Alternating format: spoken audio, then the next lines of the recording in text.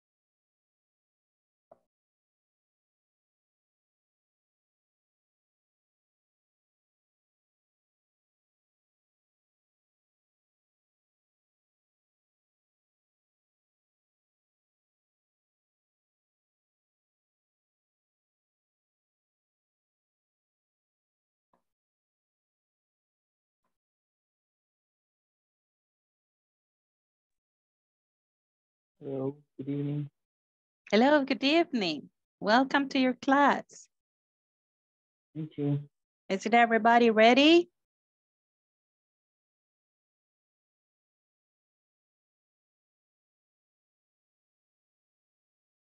Hello, Mauricio. Hello, Eric. Hello, Tanya. Hello, good evening. How are you tonight?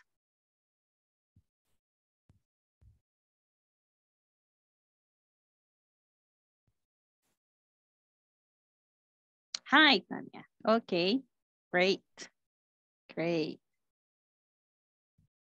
Okay, then, good evening. My name is Carmen Beteta, and I'm going to be your substitute teacher for the classes we have left for this course. Everybody is welcome. Así que todos bienvenidos. Yo soy su maestra. Voy a estar sustituyendo a su maestra anterior con el mayor de los gustos, ¿verdad? Para que completemos y desarrollemos lo que falta de este curso, ¿verdad? Estamos en el módulo 3, perdón, en el módulo 2, I'm sorry. Okay, en el módulo 2 y vamos a continuar, ¿verdad? Con lo que lo que han estado estudiando. Mi nombre es Carmen Beteta. Okay, so you can call me Teacher Carmen or however you want, okay? I'm happy to be here. I see that you're still, well, your classmates are still joining. Veo que sus compañeros todavía se están uniendo, ¿verdad? Okay. See, I see 7 of you, okay? The first thing we've got to do is to call the roll, okay? La primera cosa que tenemos que hacer es pasarles lista, ¿verdad? Todos tienen que encender su cámara para cuando pasamos lista. Everybody has to turn on your cameras and say present when you hear your name. Decir presente cuando ustedes escuchen su nombre. Okay. You guys ready? Voy a pasar la de las 8 en este momento, ¿ok? Bien. Thank you, Sandra. Ana María Portillo Márquez. Present, teacher. Ok, Present. Ana María, welcome. Dilcia Yamilet Hernández Sánchez.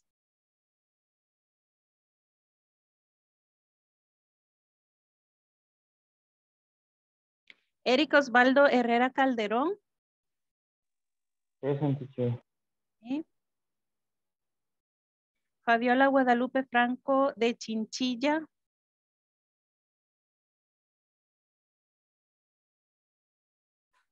Gabriel Eliseo de Odanes Pérez.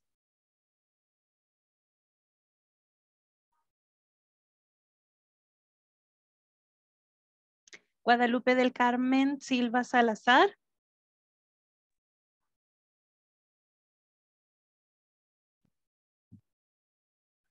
Jorge Adalberto Mengíbar Arévalo.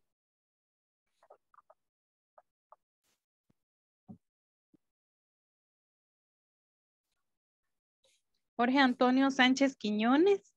Present, teacher. Great. Juan Emilio Gabriel Montes Escobar. Teacher, yo me voy uniendo. Mi nombre es Fabiola. Fabiola. Ok. Welcome, Fabiola. Yes. Ok.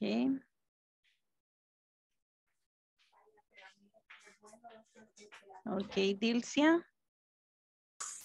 Buenas noches. Hello, good evening. A ver, voy por Juan Emilio Gabriel Montes Escobar. Juan José Herrera Alvarenga. Present. Welcome. Mauricio Antonio Velázquez. Present. Great. Osvaldo Ernesto Tobar García. Patricia Lisette Argueta Pérez. Present. Okay. Remember, you have to turn on your cameras when I say your names, okay?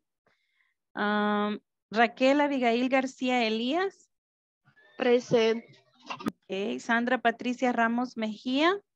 Present, teacher. Okay. Silvia Patricia Martínez Artiga. Silvia Patricia. Tania Karina Moreno Amaya. I knew you were here. Tania.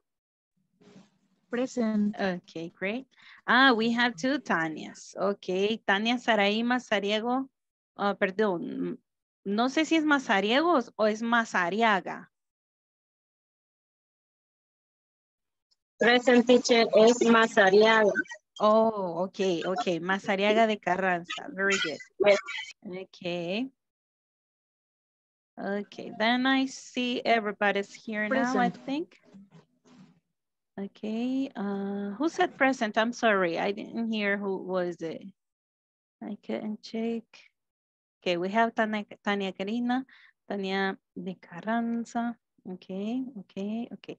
Miren, vamos a hacer una cosa. Fíjense que uno de los requerimientos de INSAFORP es que coloquemos nuestro nombre completo en visible, ¿verdad? Cuando entramos. Entonces, hagamos una cosa. Pasen su clic o su mouse sobre su video, su cajita de video, su cuadrito, y hay 3 puntitos ahí.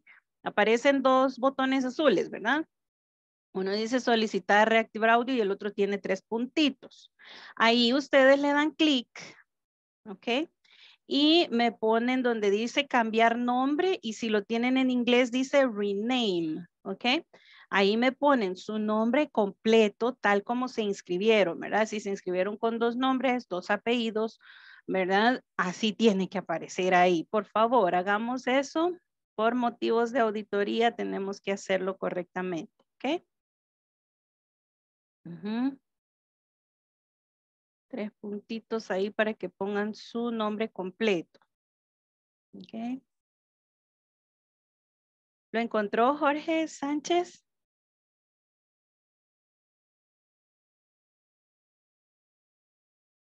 No, Va, usted le hace solo así moviendo, ¿verdad? El clic. ¿Está en teléfono o está en computadora? una computadora. Va, entonces solo haga así el movimiento del mouse. ¿Ok? Eso estoy haciendo. Va, ahí le aparecen sobre su carita dos botones azules. Ok. ¿Ok? Uno dice silenciar y el otro le va a aparecer con 3 puntitos. Denle en los 3 puntitos. Yes. Ahí dice cambiar nombre. Ahí usted escribe su nombre completo. Gracias. Ok. A ver, vamos a ver. Tenemos por acá Raquel. Raquel García, por favor, su nombre completo. Fabiola también. No sé dónde es. Estoy desde celular y no lo encuentro. Ok, entonces los que están en celular tienen que irse a hacer clic donde dice participantes. Ok. Le hacen clic ahí y a la par de su nombre, cuando ustedes se ponen sobre su nombre, aparece los 3 puntitos que les digo o inmediatamente les va a aparecer ahí cambiar nombre. ¿Ok? O sea que tienen que presionar. Los que están en teléfono, váyanse a participantes. ¿Ok? École. Muy bien. Very Listo. good. Thank you very much. Thank you very much, class. Excellent. Thank you. There you go. Okay, people. So let me introduce myself. I am Carmen Beteta, okay, and I'm going to be substituting your teacher. Voy a ser su maestra de aquí en adelante, sustituyendo a su maestra anterior. Okay, you can call me Teacher Carmen if you want, okay. Teacher Beteta is okay, no problem. Or just teacher or miss if you want, right? Okay, so now let me just share something about me, okay, for you to, for getting along, right? Okay. Solo les voy a poner por acá compartiendo un poquito de mí, okay?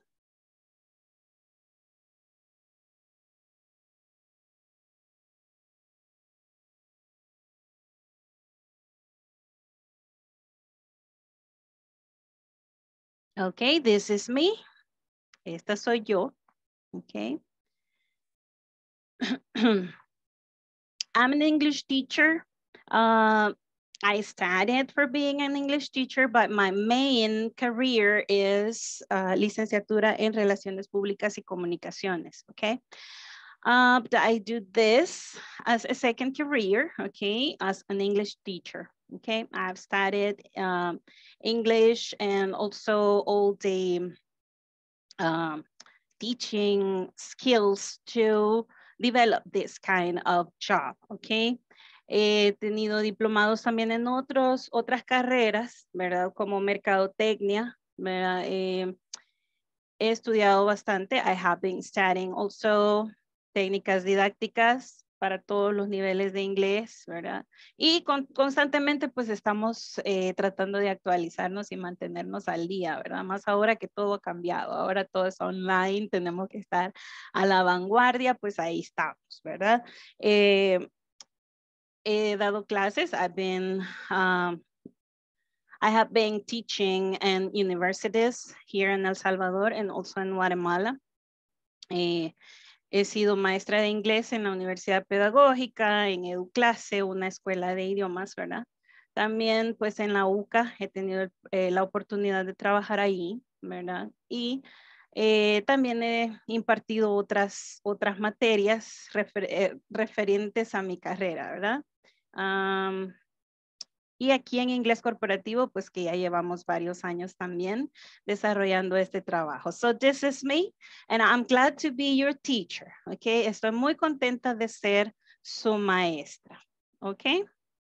Así que you can call me Teacher Carmen if you want. Miss is okay, okay? I'll be glad to assist you. Hello, good evening. Ya no se acuerda de mí. Yes, of course I do. I read the Odanes and then I said, oh yes, he was my class, I mean, my student, right? Okay. Hello, Gabriel. Nice to be with you again. Cool. Very cool. Okay, nice. Bien, entre los requerimientos de INSAFORP está que los facilitadores pues tenemos que hablar el 100% de inglés acá con ustedes, ¿verdad? No podemos estar hablando español, ¿ok? En las clases, así que vamos a tratar de llevar esto lo mejor posible, en donde podamos ir avanzando, ¿ok? Avanzando sin utilizar mucho el español, ¿ok? Lo vamos a usar, claro, estamos aprendiendo, ¿sí? Pero vamos a tratar de sacar todo el conocimiento que tengamos de todos lados, ¿verdad? En nuestro cerebro para que podamos expresarnos en inglés, ¿ok? Bien. Dicho todo esto, ¿ok? Dicho todo esto, vamos a comenzar el día de hoy, ¿ok? we are going to start tonight because today is the video conference number 15.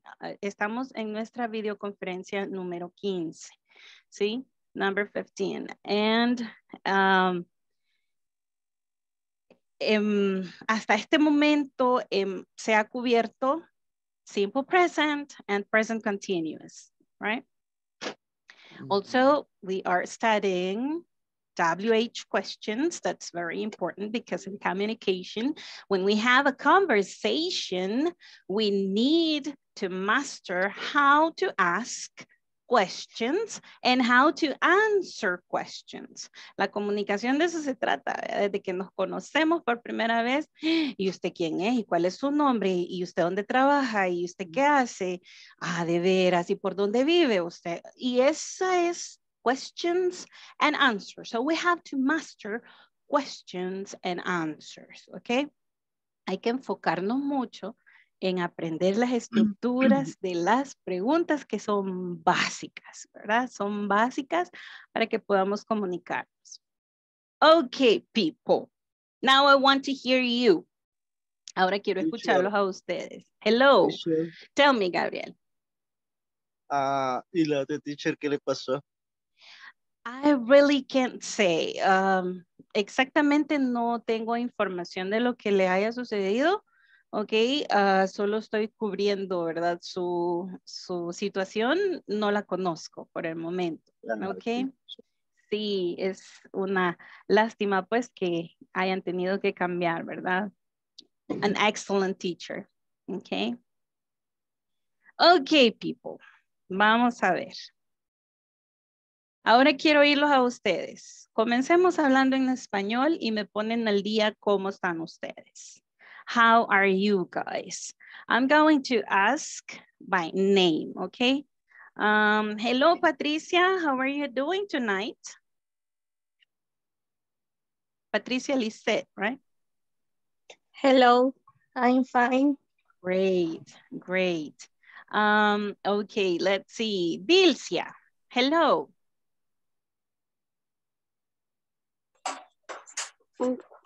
Buenas noches, teacher. Okay, we may say good evening, Dilcia, okay? Good evening. Okay, Dilcia, usted puede comenzar diciendo good evening. Dígalo conmigo, good evening. Good evening. Eso, good evening es el saludo que nos vamos a estar dando todos, nomás comenzamos la clase. Good evening significa hola, pero en la noche. Buenas noches, right? Good evening es de entrada. And good night es de salida. Ok, que ya digo bye bye, then I say good night. Ok, entonces ahorita good evening. Ok. Good evening. Excellent, Dilcia. Good evening. And now guys, how are you doing? Hello, Juan Jose. How are you tonight?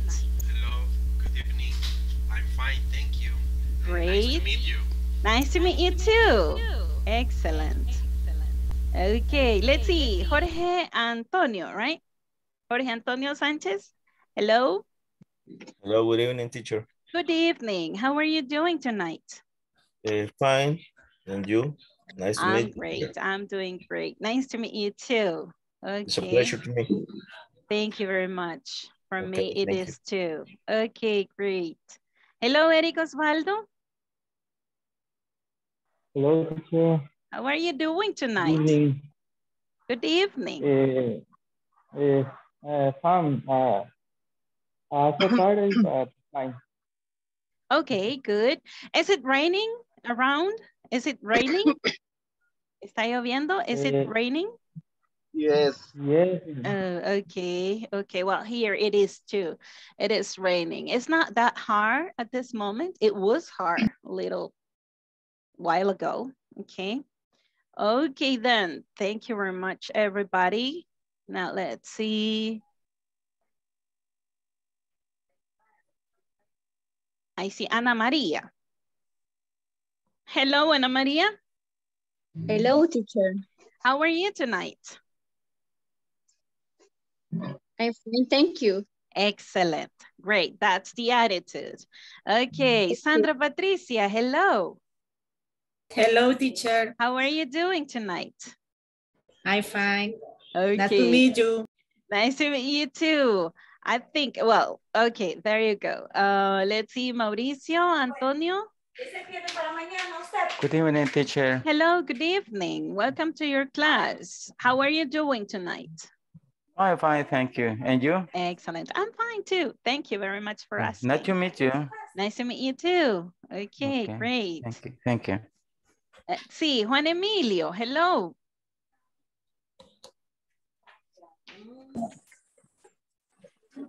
Hello, teacher. Good How are evening. you tonight? Good evening. I'm fine. Thank Great. you. Excellent. I'm fine too. Thank you very much for your asking. Okay, there you go. Guys, now I want you please to tell me. Ahora quisiera que ustedes me digan cómo van con la clase, ¿ok? Yo tengo entendido que vamos a hacer ahora un repaso, porque ahora nos toca review and practice, pero quisiera saber cómo vamos con las WH questions. A ver, cuéntenme. No importa en español, pueden contestarme ahorita. Habíamos estado viendo quizás con mayor tiempo, ¿verdad? El presente simple y el presente continuo, y estuvimos haciendo unos repasos e íbamos a entrar ya a ver con mayor detalle las W question. Okay, good. Thank you very much, Juan José. Present continuo. Okay. The present continuous, okay, and the present simple. Remember that when we are speaking and when we are having a conversation, we always mix all the tenses because we cannot talk only in one tense of the verb, right? We need to know different tenses of verbs. Necesitamos los tiempos verbales, ¿verdad? Porque no hablamos solamente en un tiempo, no solo hablamos en presente, no solo hablamos en presente continuo, no solo hablamos en pasado. Entonces necesitamos como combinar, ¿verdad? Combinar. That's the main point of studying the simple present with the present continuous, ¿ok? Bien. Entonces sí, estamos bien. Vamos a comenzar. El día de hoy nos toca hacer review and practice because today we have the video conference number 15. And at the platforms, at the platform we have the topic for tonight is review and practice, okay? Review and practice. Just let me get here to the...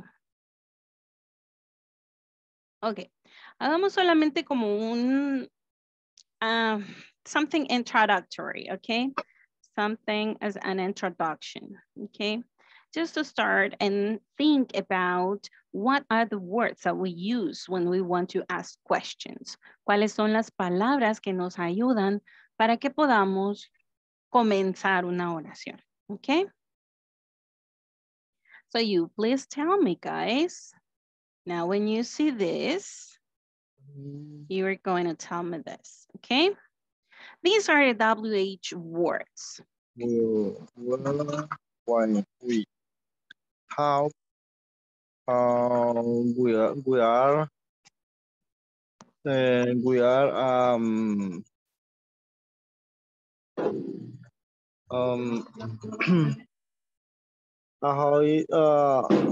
is or organizing, ¿cómo dice, teacher? Organizing. Organizing. Organizing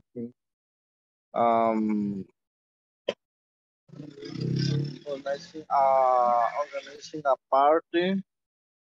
Okay, who is organizing a party? That's a very good question. Excellent. So the structure starts with these question words. Okay, comenzamos con estas palabras de preguntas. Okay, question words. Cada una de estas palabras solicita una información específica, ¿sí?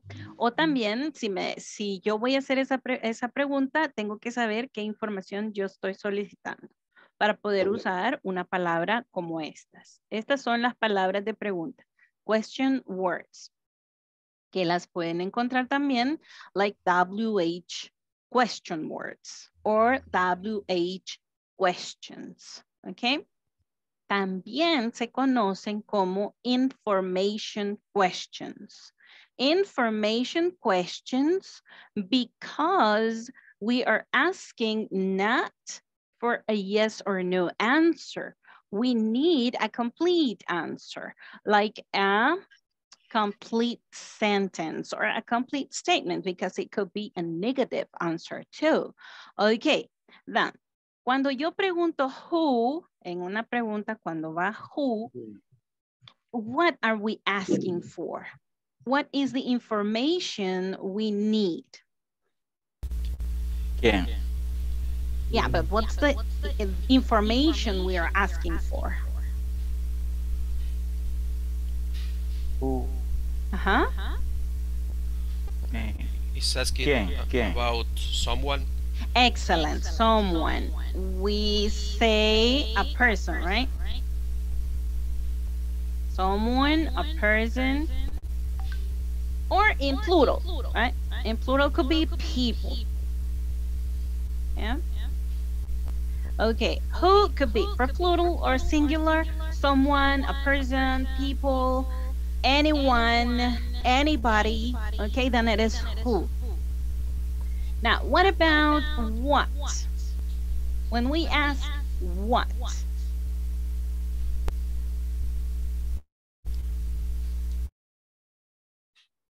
What information are we asking when we ask what? I talk about activities. Okay, great. Activities. Mm-hmm. Or actions. Actions, excellent.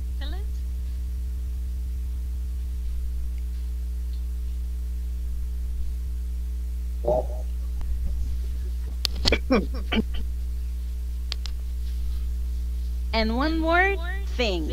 When I talk about time, I use this word. Okay, you use what time, right? Yes.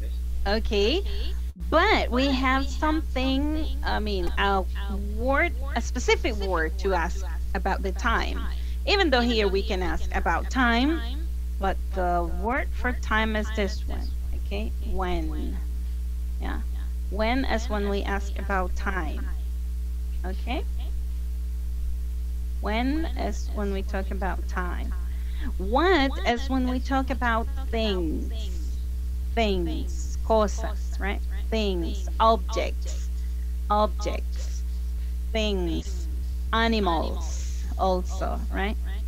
Okay, what information are we requesting with this word? Where information, the pleasure. Excellent. Places, right? Places, locations. Places, locations. Okay. There you go. And when we ask why? A reason. Excellent. A reason. And when we ask how?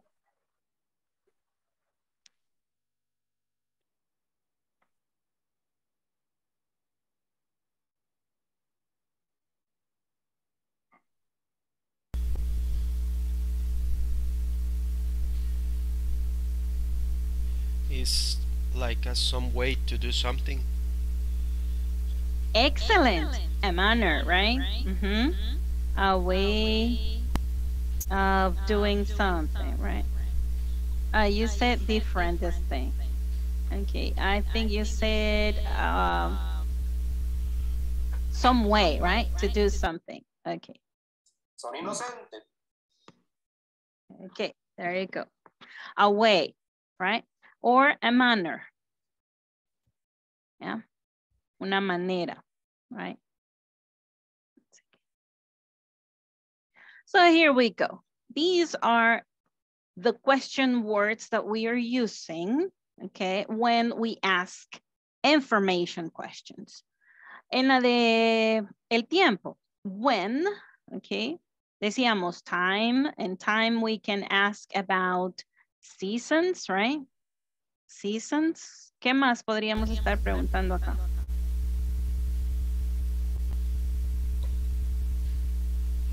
Years or month. Excellent. Years, months.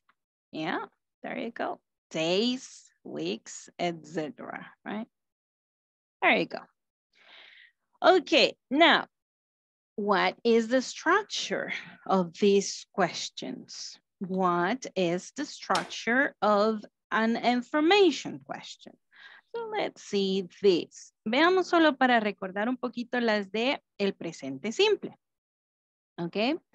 En el presente simple, the simple present, okay, utilizamos auxiliares como do and does. Okay. Do for plural and does for singular, he, she, it, right? Utilizamos también en el presente el verbo be in present, right? For example, what's your name? Where do you work? What do you do? Estas son las tres preguntas básicas cuando nosotros conocemos a alguien, ¿verdad? What's your name?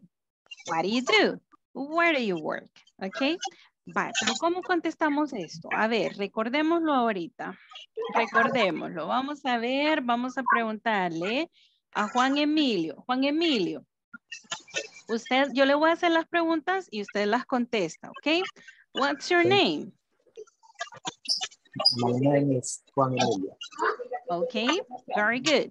Cuando nosotros contestamos nuestro nombre, usualmente decimos un nombre y un apellido, ¿verdad? En este caso, no sé si a usted le gusta que le digan los dos nombres.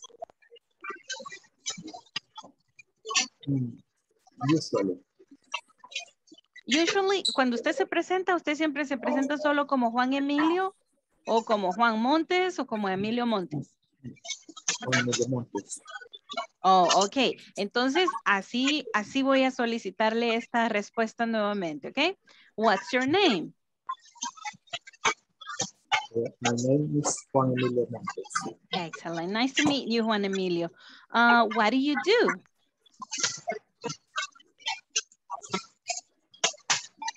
What do you do? Creo que hay un micrófono abierto que está causando demasiado ruido. Sí, muchas gracias. Ahorita lo vamos a ver.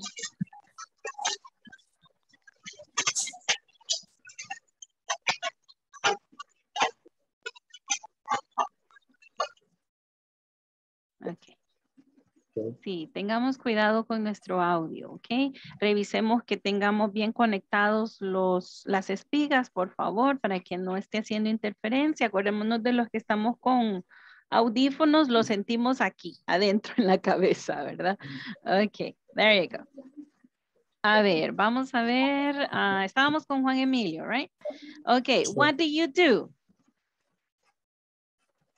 Oh, I am in class. I am? In class. Oh, ok. What do you do? Es la pregunta que hacemos para decir nuestra ocupación. Que si alguien le dice a usted, what do you do? Usted dice su ocupación. I am a teacher, for example. I am a lawyer. I am an engineer. I am, I don't know, an accountant. Ok. Entonces sería, what do you do? I am lawyer. I'm sorry, can you repeat? I am lawyer. Okay, great. I am a lawyer. Very good. And where do you work? I work in the office, lawyer. Okay, cuando a uno le preguntan, where do you work? Vamos a contestar con el nombre de la compañía, right? Donde nosotros trabajamos, ¿sí? Where do you work? I work at, y digo el nombre de la compañía, ¿ok? I work at Inglés Corporativo, right? I work at, y usted dice el nombre de la compañía en que usted trabaja. A ver, Juan Emilio, where do you work?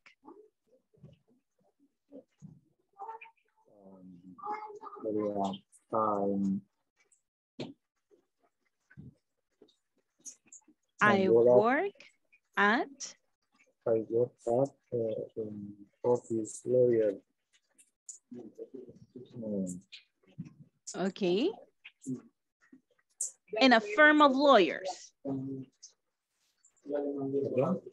You work in a firm of lawyers. En una firma de abogados. Okay, great. Or a legal office too. Okay, there you go.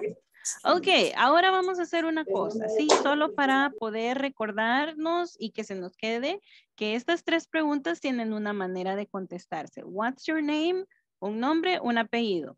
A name and a last name. Usualmente es la forma en que nos presentamos, right? What's your name? I'm Carmen Beteta, right? What do you do? I'm a teacher. Where do you work? I work at Inglés Corporativo. So, the same thing as I did, you do, ¿ok? Vamos a ver entonces, nos vamos al chat, ¿sí? Nos vamos al chat y usted pone las tres respuestas nada más, ¿ok? I am, I work at, right? ¿Sí? Las tres respuestas. What's your name? I'm, my name, right?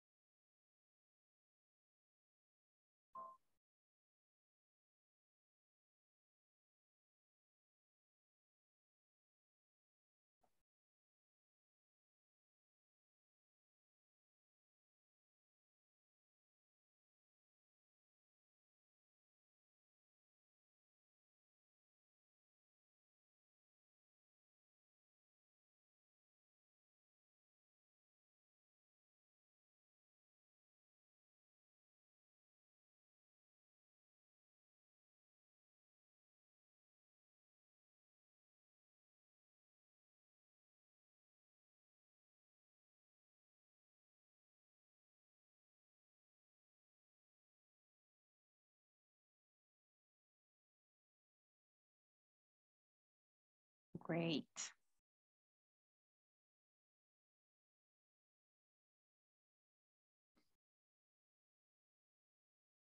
I'm a supervisor. Excellent.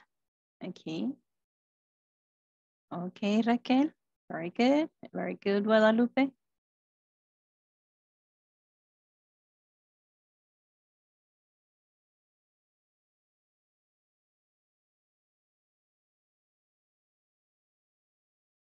Oh, okay.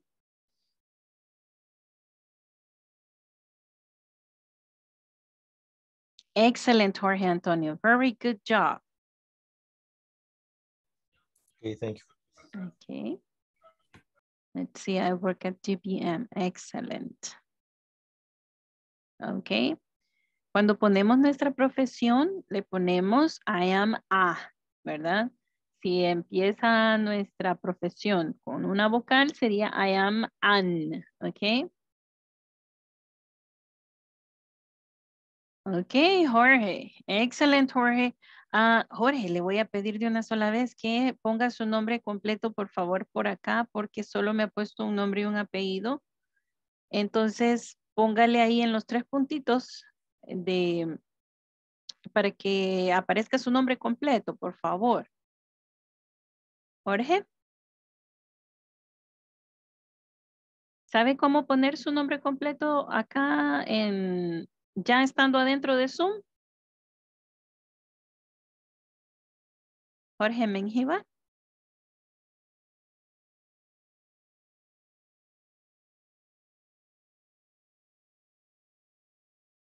Okay, maybe he's just a listener, right?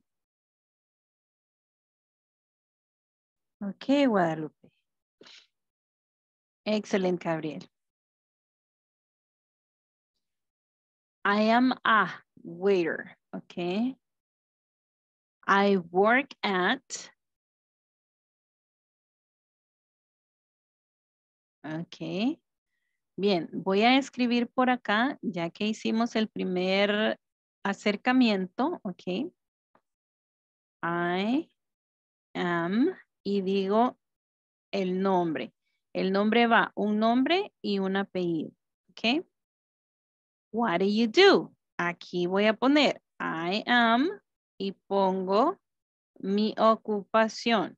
¿Ok? My occupation.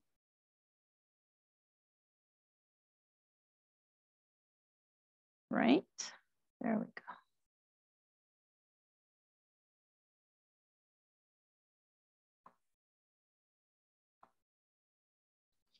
And where do you work? Si voy a decir el nombre de la compañía, digo I work at y pongo the company name. Okay.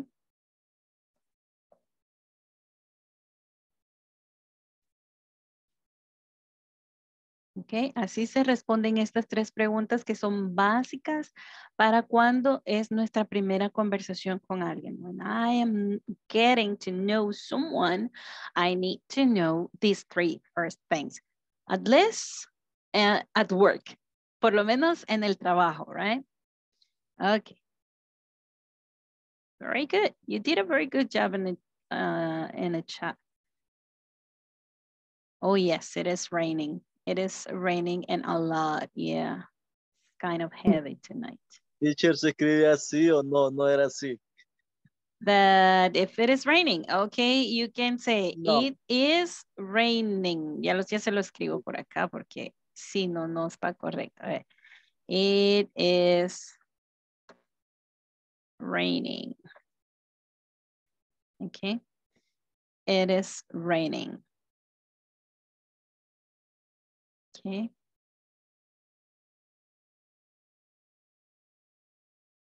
Ok, people. Vamos a pasar a la siguiente. Esto será para recordar el presente simple. Acordémonos que usamos el do, ¿verdad? Después de la WH question word, ¿verdad? Miren. Y lo usamos precisamente para cosas rutinarias, el presente simple. We use this in a routine activities. And also, we use the present simple to say things that they are always the same. They never change, okay? Always the same, like facts, right? Como cosas que nunca cambian, okay? Present simple. Pero luego podemos ver este otro ejemplo. Okay.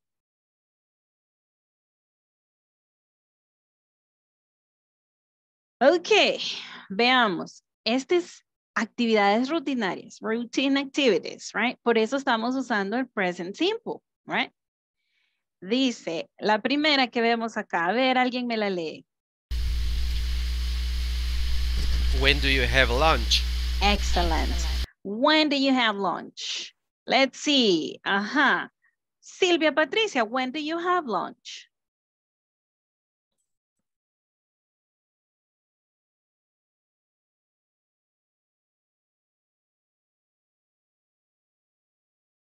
Tania, Saraí, when do you have lunch?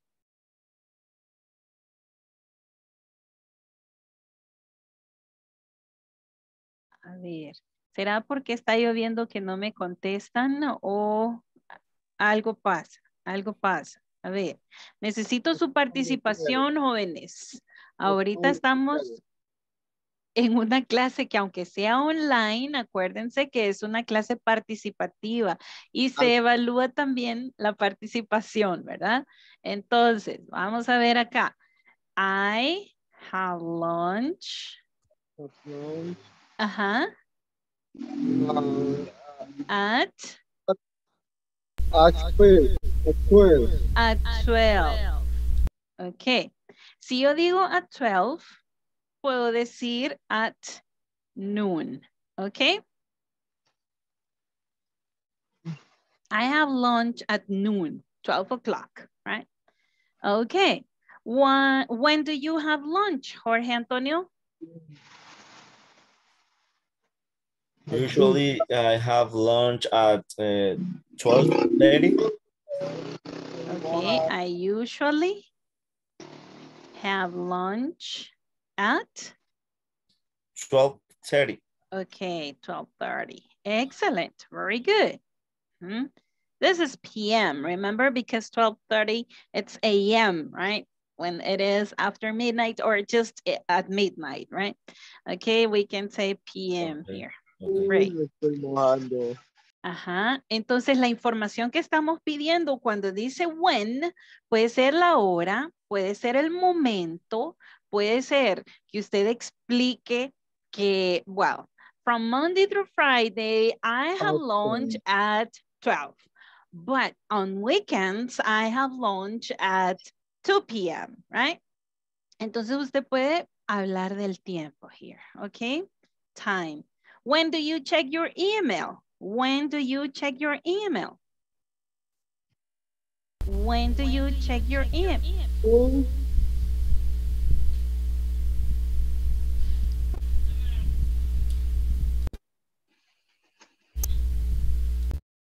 Uh-huh. I teacher. Go ahead, please. In the week, I check email at 7 o'clock a.m. At 7 o'clock a.m. every day. Every day. Excellent. Every day. There you go.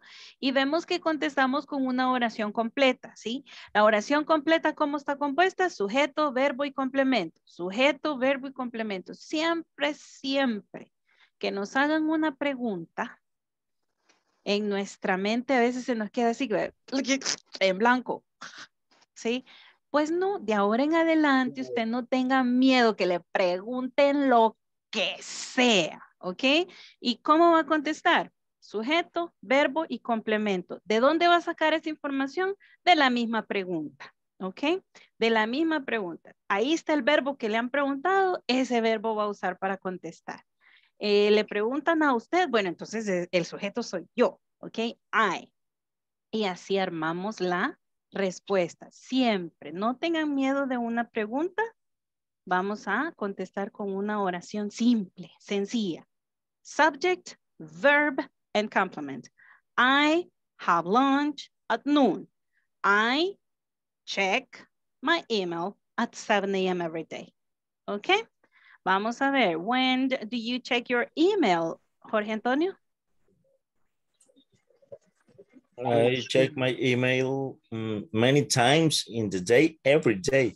Excellent. I check my email many times many times a day, right? Okay. Every day. There you go. Very good. Excellent. Kind of complex, but it is good. Good. Okay, let's see. ¿Alguien más quisiera darme una respuesta? When do you check your email? Me, teacher. Go ahead, please. I check my email at 8 a.m. and I check when I hear mail notification. Okay, great. And when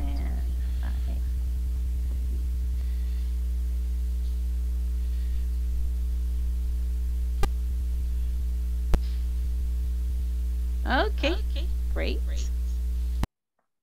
Very good. Bien, esto es en un presente simple, ¿verdad? ¿Qué usamos? WH question word plus the auxiliary verb, que es do, ¿verdad? Yo podría preguntar perfectamente, when does she check her email? When does he check his email, right? Y estoy usando does para la tercera persona, ¿ok? ¿Comprendido hasta ahí o hay alguna pregunta hasta este momento? Is there any question so far? It's okay. No, teacher. Okay, No. great. Great, great, great.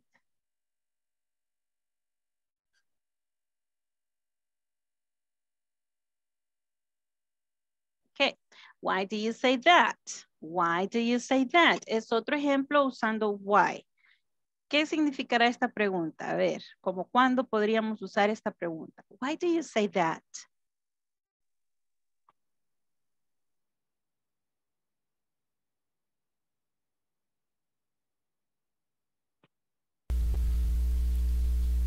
when somebody tells some opinion. Excellent. An opinion that maybe differs with yours, right? Correct. Why do you say that?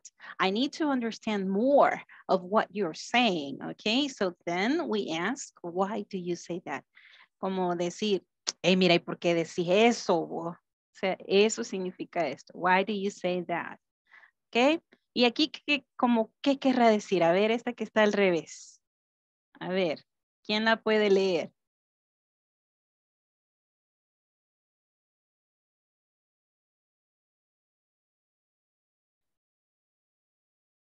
How often do you eat pupusas? Excellent. There you go. So how often do you eat pupusas, guys? Every weekend. Oh, great. Great. Every day. Okay, good. Okay, I was trying to find this thing to put it right. A ver, voy a dejar de compartir para sacarlo porque, permítanme. No pude mover el menú de arriba. Ok. Vamos a ver, hoy sí. Hoy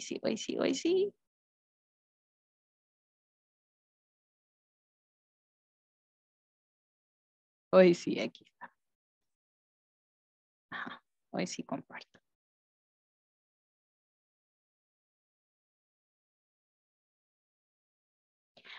So every weekend, right? How often do you eat pupusas? Any other answer? How often do you eat pupusas? I always eat pupusas in the mornings, okay? I never eat pupusas for breakfast, for example. Well, I do. That's a lie because I always eat pupusas for breakfast. Do you eat pupusas for breakfast?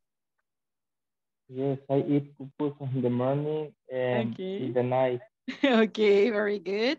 And for lunch, do you eat pupusas for lunch? No. No, but okay, I don't bother, okay? No me molestaría, okay? I don't bother. Yes. If there is pupusa, there is a pupusa, maybe a cheese pupusa, then I get it, okay? I get it. I will have it for lunch. Okay, there you go. Los veo que están así como bien calladitos los demás. ¿Pueden encender su cámara para poder verlos y que nos integremos un poquito? A ver, ahorita ya casi va a ser el momento que ustedes se vayan para el breakout room y que comencemos a ver. Y que comencemos también a hacer las preguntas ya con el presente continuo. Vamos a ver. Who is your boss? Okay. Who is your boss? We are asking about a person, right? We need a name or we need a job position because the job position sometimes is referring to a person, right? Well, usually. Okay, then, here. ¿Qué querrá decir por acá? A ver. We're preparing the documents. Who? Who prepare the documents? Who prepares? Yes. Who prepares? Documents. The documents. Okay, there you go. Oops. Lo giré para el otro lado, ¿verdad? Okay. Ahora ya no sé para qué lado lo giré ahorita que le di. Ajá. A ver, no. Vamos a ver así y ahora así. Ahí está. No me va a ganar la compu. Va. Entonces, así, miren, who prepares the documents? Who prepares the documents? Si se fijan, cuando hacemos la pregunta who, usualmente la vamos a hacer como en tercera persona, ¿ok? Porque estamos buscando la información de alguien o de alguienes, ¿ok? De someone or more people, right? Who is, miren, who is your boss? One person. Who prepares the documents? Usually it's only one person who does the activity that we are asking for, right? Hay otros casos en que sí vamos a preguntar utilizando el do, pero cuando who no es el sujeto.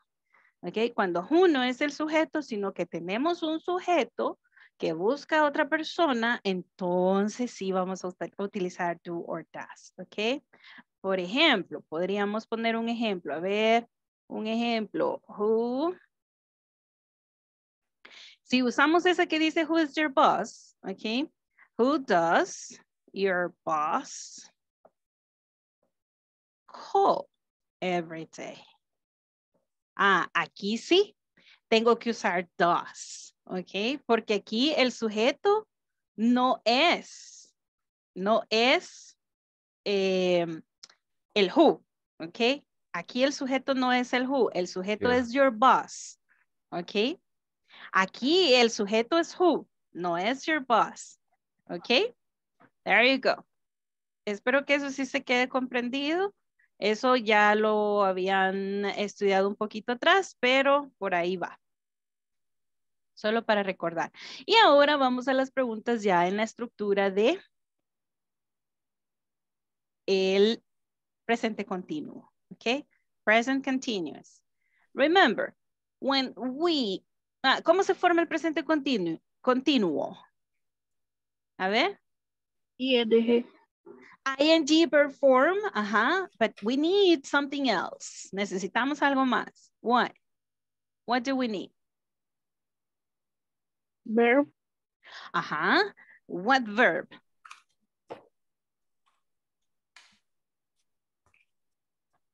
Ok, vamos a ver entonces eso. El presente continuo se forma con el verbo be y la forma ing del verbo. I'm sorry. Entonces, por ejemplo, voy a ponerlo por acá así como solo para recordar. Ok, I am studying, right? Ok, I'm studying. Vamos a poner English, ¿sí? Bien, vamos a ver. You are studying English. Okay, there you go. What about he? He is studying English. Okay, very good. What about she? The same. She is studying English. Okay. It, Is, well, it doesn't study, but let's say that it studies, right? So it is, digamos, right? Studying. Okay, let's say English, even though it doesn't make sense, right? Okay, we are studying English. Okay, and they? They are studying English. Okay. Esto es solo para recordar que para formar el presente continuo lo formamos con el verbo be. Según el sujeto es la forma de la conjugación, ¿verdad? La forma del be que vamos a usar. I am, you are, he is, she is, it is, we are, they are. Y al verbo le vamos a agregar la ing. ¿Ok? Bien. Entonces, tenemos por acá. Esto es en la forma positiva. Ahora, en la forma negativa, ¿cómo lo hacemos? Le agregamos la partícula Not. Y lo podríamos contractar, ¿verdad? Lo podemos contractar de diferentes maneras, el negativo, ¿sí? Entonces, I am not studying English. Ok, yo puedo contractar esto, I'm not. Ok, y ahí lo contracté y ya es negativo. Puedo usar cualquiera de las dos, ¿ok? Puedo usar I am not or I'm not. Ok. Ahora con you are, si lo hacemos negativo. Aren't. Not. Okay, you're not or you aren't. Yeah, there you go. Okay, bien. Y así sucesivamente, a ver, solo diciéndolas, esto es solo para poder explicar un poquito, ¿verdad? Solo diciéndolas. He is studying English.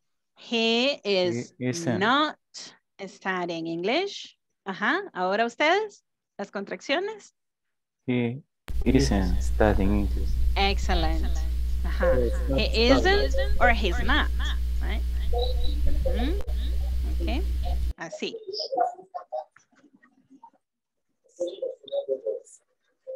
He's not or he isn't.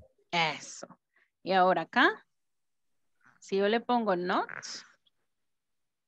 He's Ajá. not. He's not. Ajá. She isn't.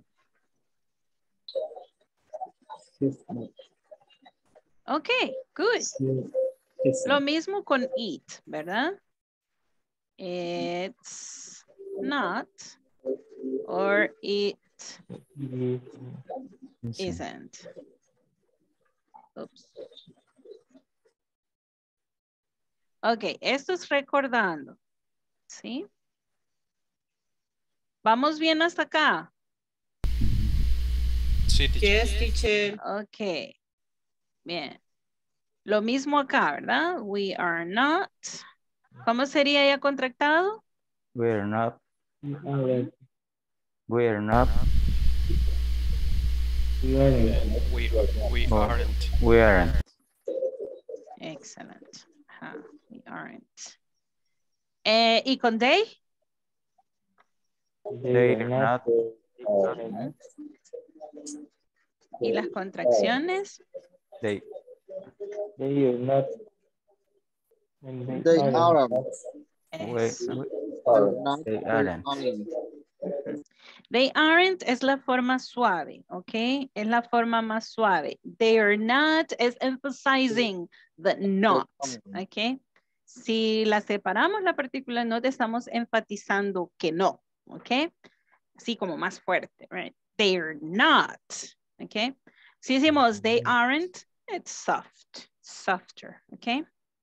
Bien, ya recordando esto, esta es la manera en que contestaríamos estas preguntas. Lo voy a borrar, si alguien va a tomar nota de eso, puede tomarla ahorita. Captura de pantalla. Ok.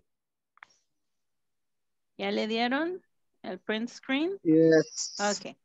I will erase this. Y nos vamos a ver la estructura de las WH questions. Ok. ¿Qué es lo que tenemos? Al inicio, WH word. Luego tenemos la forma del be de acuerdo al sujeto. Subject. Okay. Then we write the subject. Then we write the verb plus the ing plus the complement. And don't forget to write the question mark. Okay. So the structure, what's the structure? WH word plus be plus subject plus verb plus ing plus the complement plus the question mark. ¿Ok? ¿Qué es lo que vamos a ir a hacer ahí en el breakout room? Nos vamos a ir a divertir un poquito. Ahí les mandé en el chat. Se los mandé en uno de PowerPoint para que lo puedan manejar ustedes, ¿ok? Ven que el número tenemos number 1 is yellow, number 2 is kind of pink, number 3 is blue or light blue, number 4 is gray, number 5 is purple, and what color is number 6? What color is number 6? Brown. Okay, it is brown. Okay then. We have to unscramble these questions, okay, according the color. For example, I will take the yellow ones, right? I will take the yellow ones with the yellow number, right? So let's take this over here, and then here, right? And then here. Y ya que los tengo por acá unidos todos los amarillos, le voy a dar sentido a la pregunta. I will write correctly. Right? ¿De acuerdo a cuál estructura?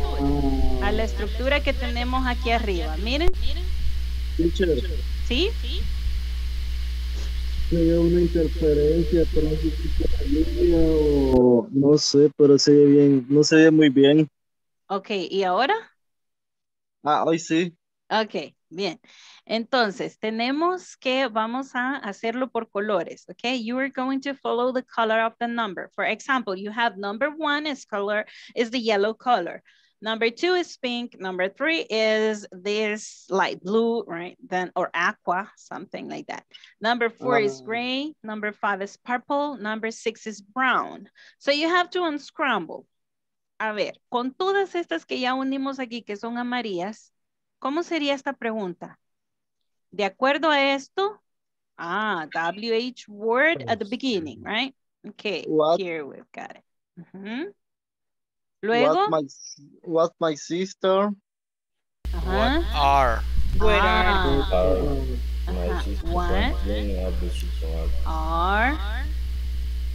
What's the subject? My sister's friends. My sister. Friend. Okay.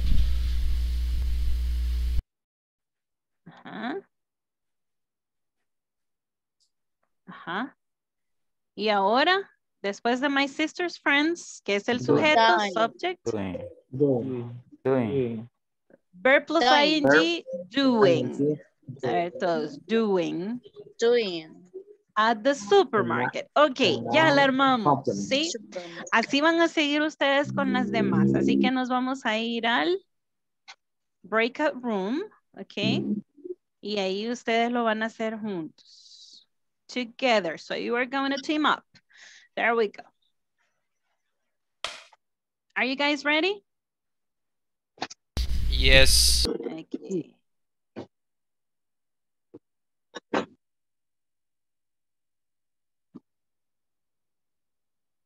Nos vamos a poner de varios, ¿ok? De varios participantes, pero por favor todos participen, usen su vocabulario, use your vocabulary. For example, you know how to say number 1, then you say number 1. No decir, mira el número 1, no, number 1, right? Okay, there you go. Bien. Almost done, almost there. Good.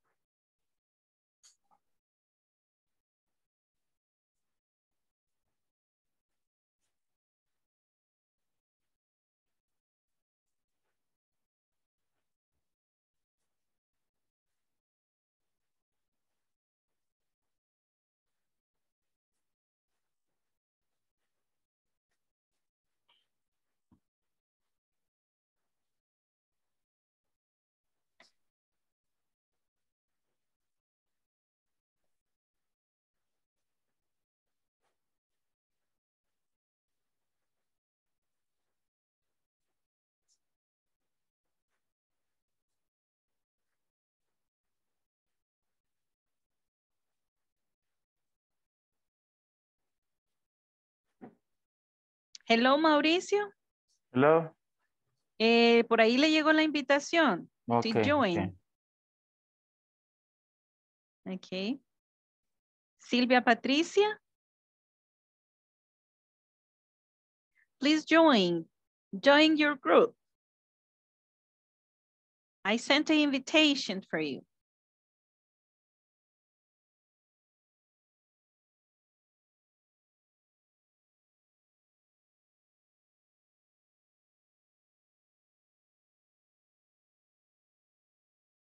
El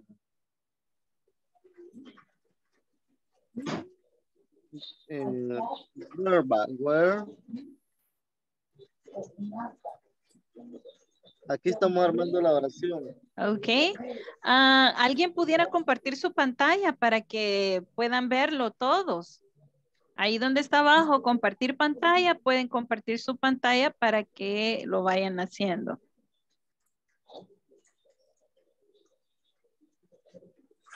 Me escucha, compañero. Hola. Hello.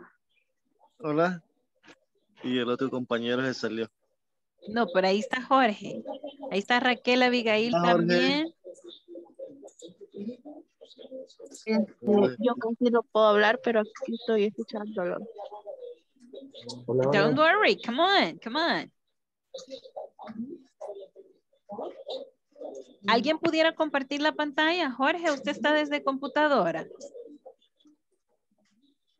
Hola, Jorge.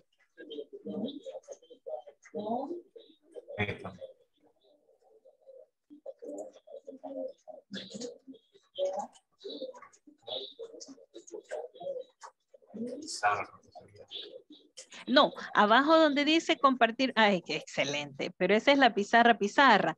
Vamos de regreso. Vamos de regreso. A ver, ahí abra el PowerPoint que vamos a usar. Ajá. Vaya, ya lo tiene ahí abierto. Dele compartir pantalla y le va a salir al principio y lo selecciona. Escritores.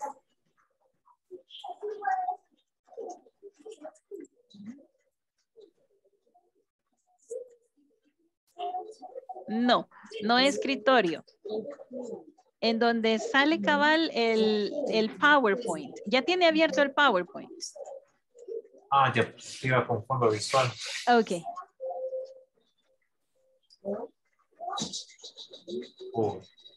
No, arriba hay tres opciones donde dice básico, avanzado y no me recuerdo cuál es el otro, pero dice básico, usted pone básico y se va y selecciona el PowerPoint que va a compartir. PowerPoint. Ahí está, ahí está. There it is. ¿Quién lo hizo? Oh, good. Ya les dio copia. It's mine. Ajá, very good. You are very fast. Excellent. Okay.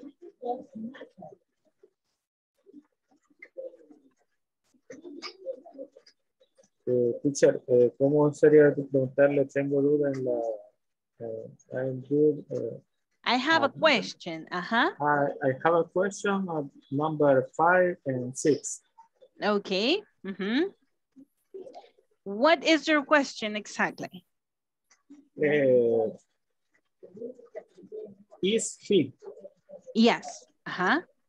How is he? Ahí está correcto. Acuérdense que la estructura arriba, miren la estructura. Va la pregunta, perdón, la palabra de WH que sería how, ¿verdad? Luego el be. Ajá, cuando es pregunta va antes del sujeto. Ok, y lo mismo sería en la número 6, number 6. Ajá, there you go. Who am I calling, right? Ok, entonces ahorita terminen practicando leyéndolas, ok? The other is okay.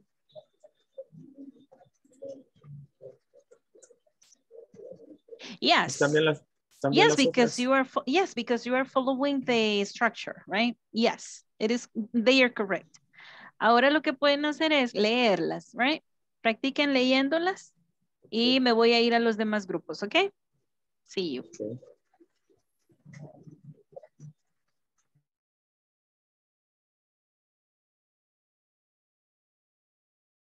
Necesita, ¿verdad?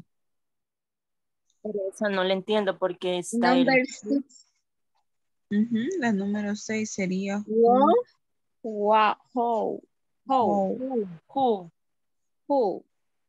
Y am sería who y am. Who y am. Who calling. No. Remember, No, follow the sería structure. Follow the structure. am I. Yes, am I. Whom am I? Who am I? Yo entiendo que es who am I? Calling to get information. Information. Entiendo yo que es. Primero es am y después I, pero ahí no sé. Correct, Fabiola. That's correct. Okay. Excellent. Yes, it is excellent. Yes. Sería calling or to get. No, calling to get. Calling. Remember, ing verb form after the Okay. subject, right? To get information.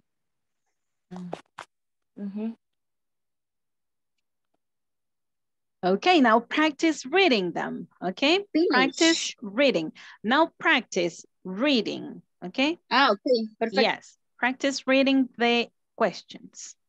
Okay.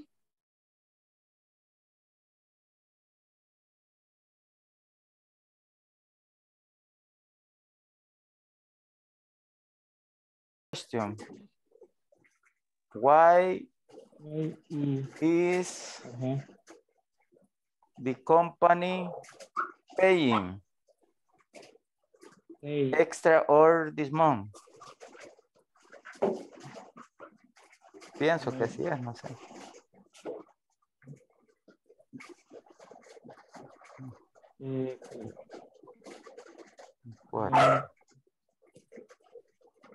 Cuatro is.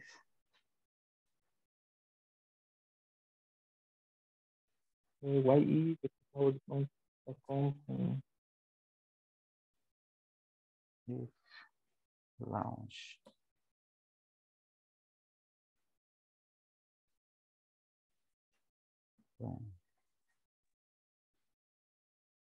Very good. Remember just to follow the structure. Por eso ahí tienen arriba la estructura para que la sigan así y vayan poniéndola en ese orden. Okay. Where? When? Why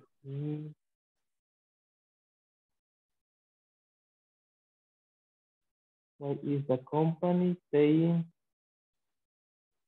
extra hours this month?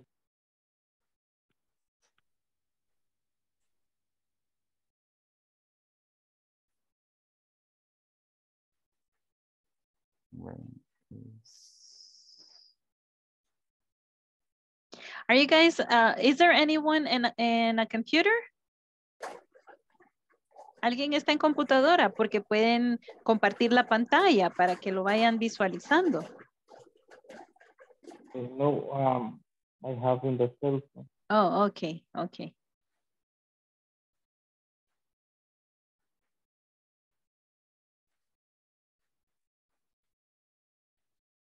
When?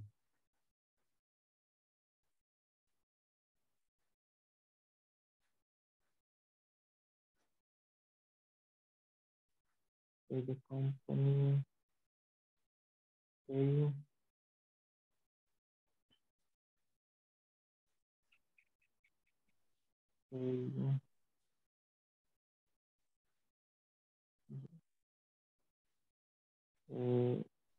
así me parece que queda. Why is the company paying extra hours this month? Is correct, teacher? Yes, it is. Sí. Continue with number 4. Dice, when the new the new office is launched. A ver, el orden, la estructura, el be va antes del sujeto. When is the new office launching? Good. Yes, it is. The new office are launching. Launching. Yes. Okay. 5.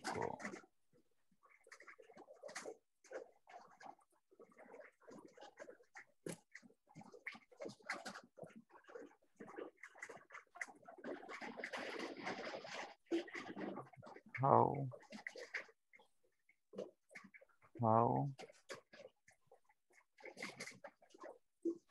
Continue, people. You are doing a very good job. I'm going to see another group, okay?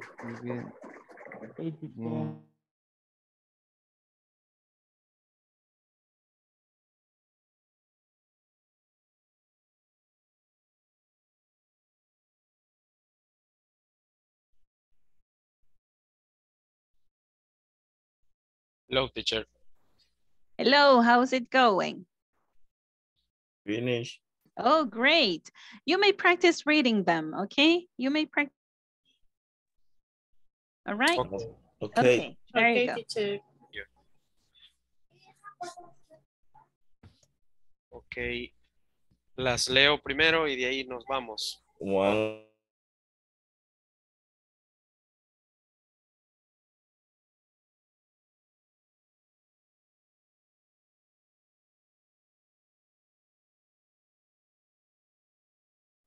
Hola.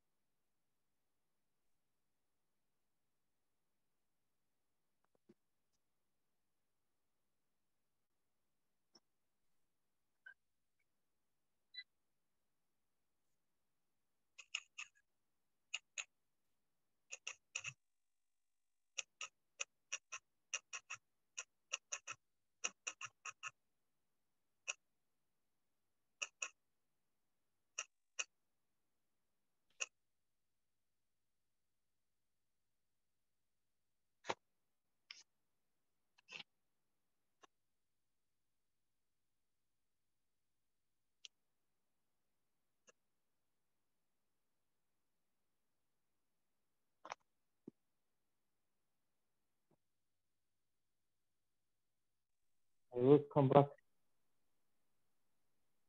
Okay.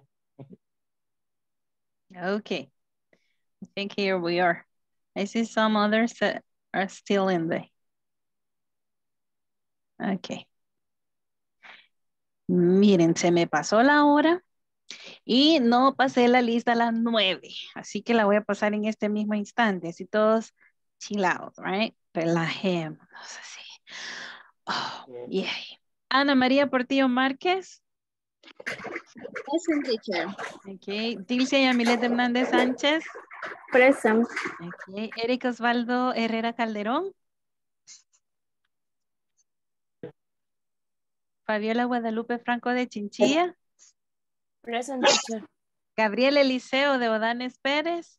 Here present, teacher. Ok. Guadalupe del Carmen Silva Salazar. Present, teacher. Ok. Jorge Adalberto Mengíbar Arévalo.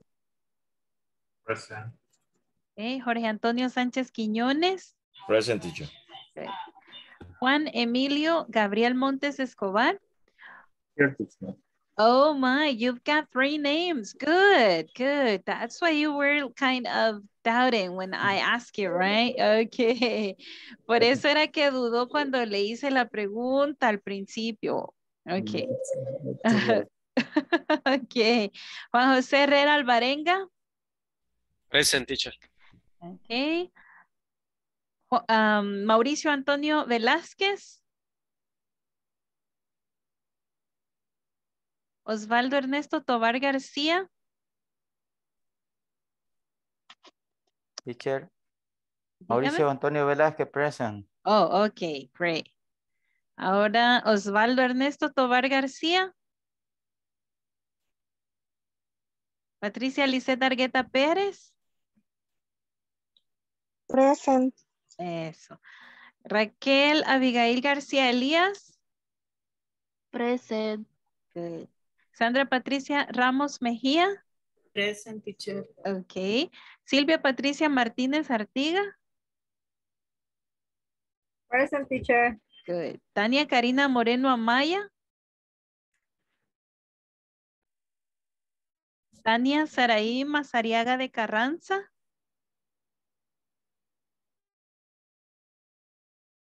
Okay, I see we have only 16 now connected. Veo que algunos sí están teniendo bastante problema, ¿verdad? Por la tormenta. Y ahora ya está tirando el mensaje por acá también. Conexión inestable. Okay. Esperemos que todo esté bien.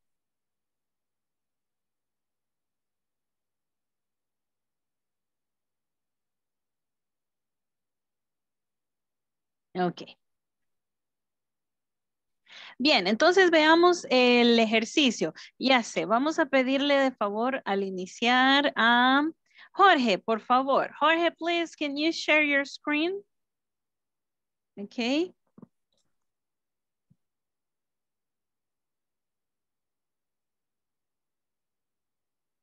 What's Jorge, teacher? Oh, sorry. I'm sorry. I've got two Jorges. I'm sorry. Ok, va. Entonces, antes de que nos comparta Jorge Mengíbar, vamos a ver. Antes que nos comparta Jorge Mengíbar, vamos a ver. Number one, who remembers? A ver, ¿alguien me puede decir number one? How was it? ¿Cómo iba la número uno? Number one. Me, teacher. Go ahead, please. What are my sister friends doing at the supermarket? Okay, my sister's friends, right? Okay, sisters, friends. Okay, yes. Number two. A ver, okay. Where are your boss? Sorry? Where? Is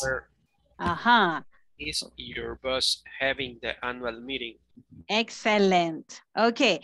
Where is your boss? Your boss having the annual meeting. The annual meeting. Okay, very good. Now, next one, number three. Why is the company paying extra hours the month? Why is the company, right? Why is the company paying extra hours this month? Excellent. Now, let's see number four. No, it was number four, right? No, number five. No, number four. Number four, guys. Number four. The gray one.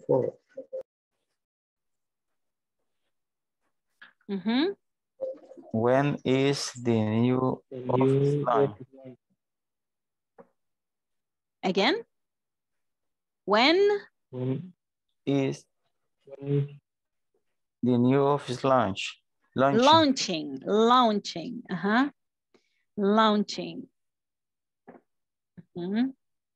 Very good. When is. And then number five.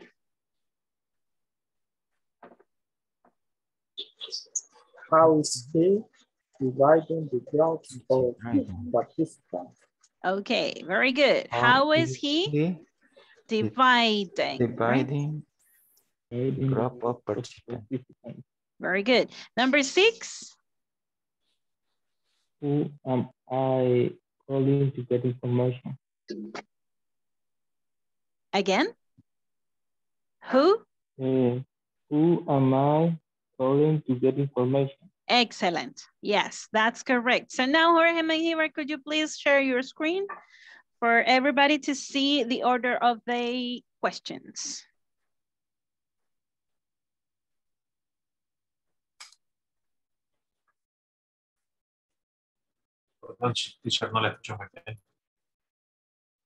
Can you share the screen? ¿Puede usted compartir la pantalla con las preguntas?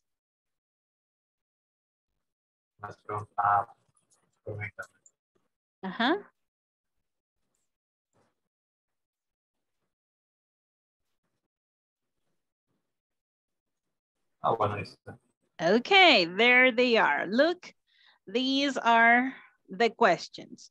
What are my sister's friends doing at the supermarket? Yeah. Okay. Is there any question so far? ¿Hay alguna pregunta acerca de esto? No, teacher. En mi caso tenía la duda de cómo se pronunciaba dividing, pero ya escuché que dijo dividing, ¿verdad? Yes, dividing. Dividing. Okay. Yes, dividing. Good.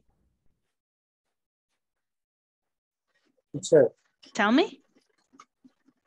quizás la pregunta en la primera, what are my sister's friends? Está contractado. ¿Cuál sería la forma completa? Sería, No, aquí no está contractado. Este es la forma posesiva. Es como decir los amigos de mi hermana. Ese de es esto. Okay, el apóstrofe en S. Okay, el posesivo. Okay.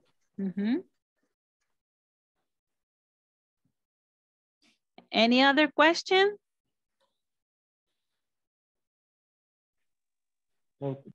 No questions. Okay, let's continue then. Thank you very much, Jorge, for sharing. You may start sharing.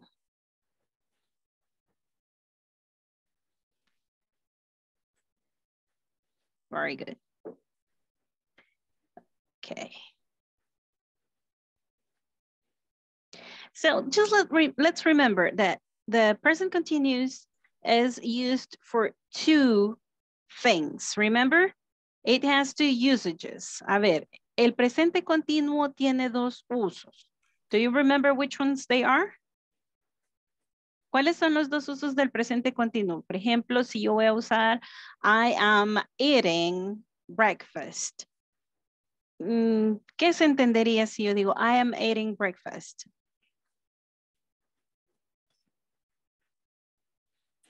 En ese momento se está comiendo el Ajá, exactly. El Right momento. now, yeah, right now. What about if I say I am eating breakfast tomorrow morning?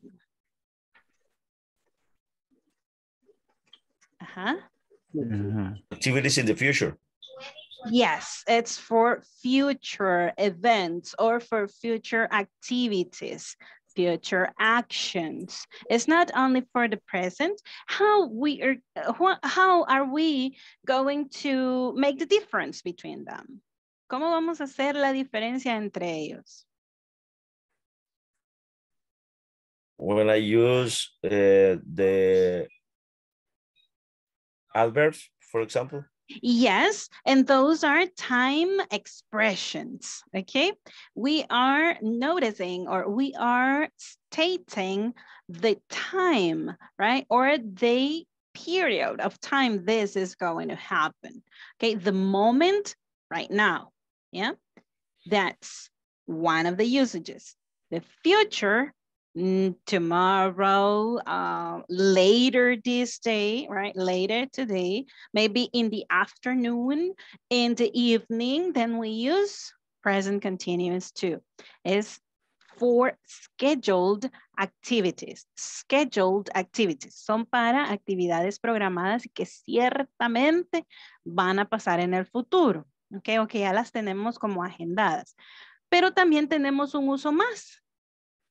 A ver, ¿alguien recuerda un uso más del presente continuo?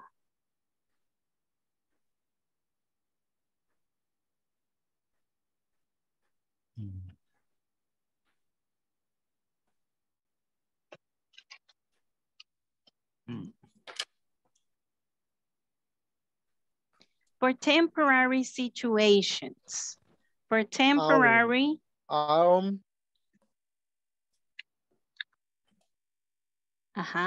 For temporary situations. It means that the action began in the past. I'm saying the action at this moment, but the action will continue after I'm speaking, okay? It doesn't matter if the action is going to last for more than we expect. Maybe 1 day, 2 days, 3 days. It could be also years, okay? pero es siempre temporal. Temporal, ¿qué quiere decir? It has a start and it has an ending, ¿ok? Tiene un inicio y tiene un final.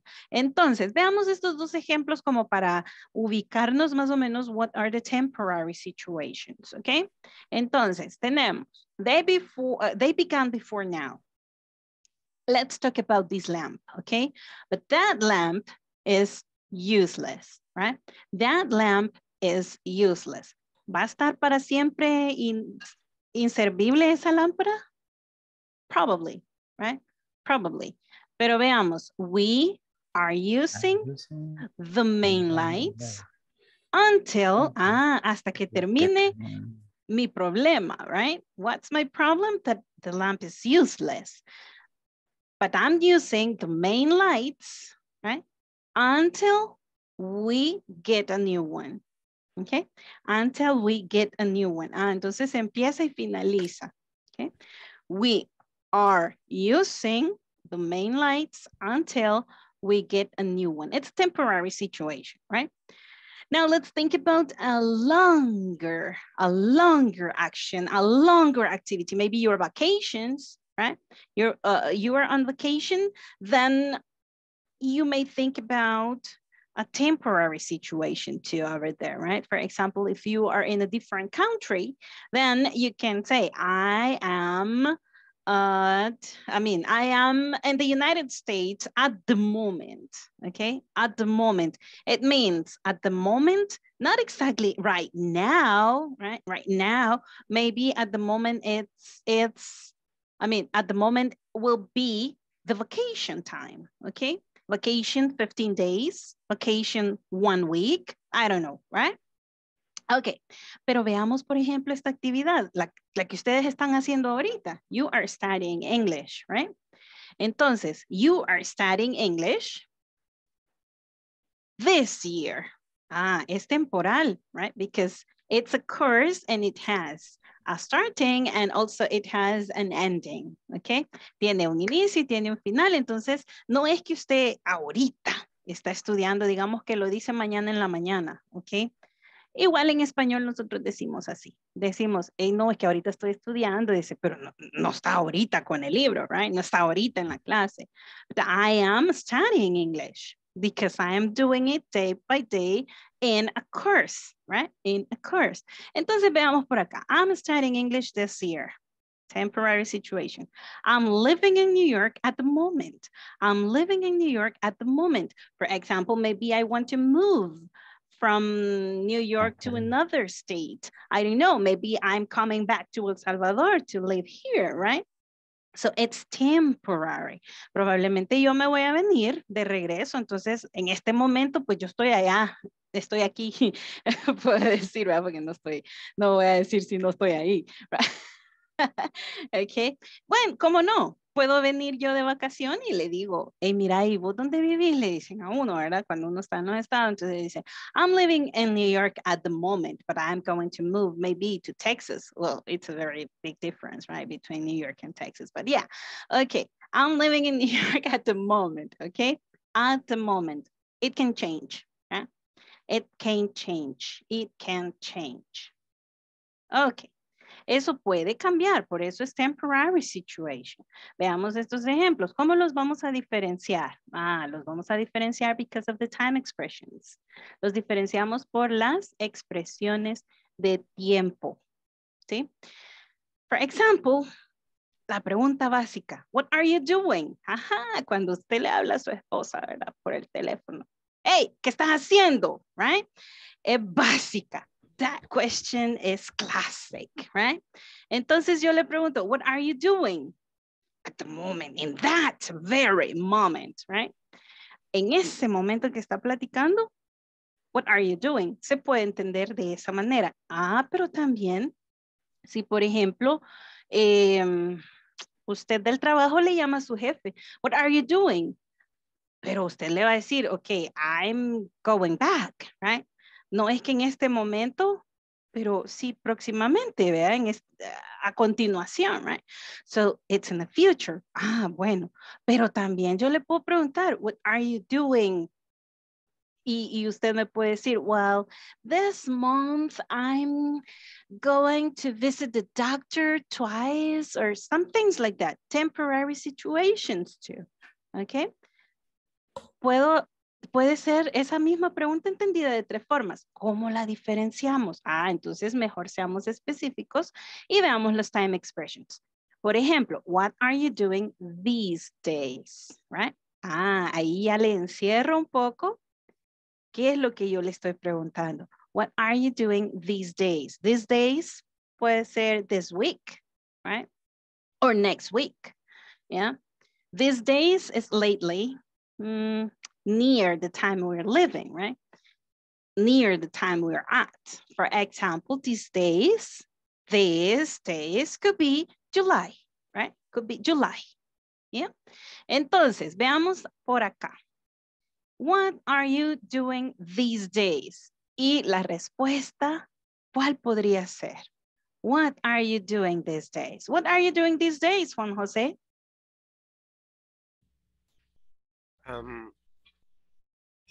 Today. No, these days.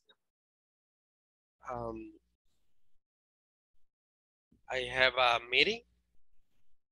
Okay. I am having a meeting, right? I am having a meeting, okay. Okay. There you go. Ahora, si fuera these days algo específico, entonces voy a contestar algo más específico también. I am having a meeting next week, right? Específico, right? Veamos las time expressions for temporary situations. Could be these days, at the moment, this year, un periodo, anytime in that year, anytime in the month, okay? Anytime during the week, right? Eso es temporary situation expressions. For example, a ver cuáles son. These days, at the moment, this year, and this month. Y ahí usted puede decir un montón más, right? Ahí puede ser un montón más. These are only examples. Veamos esta pregunta de arriba. Where are you living at the moment? Where are you living at the moment? Puede ser que yo le diga, where are you living in the present? Okay. Where are you living in this current year? Okay. Current es otra palabra para expresar el tiempo que está pasando. Por ejemplo, this current month, this current year, okay, current, yeah, current. El año en curso, pues, el mes en curso, current year, current month, yeah. Es otra que pueden agregar aquí, ok. Bien. Ya que vimos eso, ahora veamos estos ejemplos. These examples. These are very interesting examples.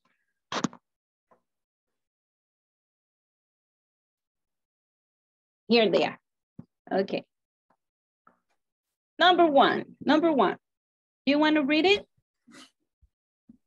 Yes, teacher. Okay, please go ahead. Go ahead, Eric. Patrick is on holiday in Greece. I'm sure he's having fun. He's having fun, yeah. Okay, we have present tense and we have the present continuous, you see? Present tense means also a temporary thing, right? Okay, we can use both, right? Patrick is on holiday in Greece. I'm sure he's having fun there, okay? There, and his vacation, okay? There we go, number two.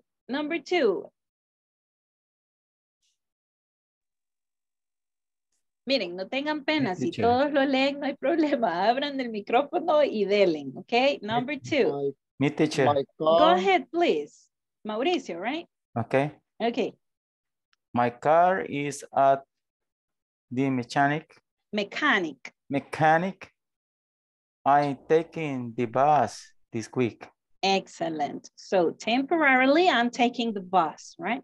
Because my car is broken. So when they, yes, when they give my car back, then I'm going to stop taking the bus for going to work, right? Because I'm going to use my own car. So number three.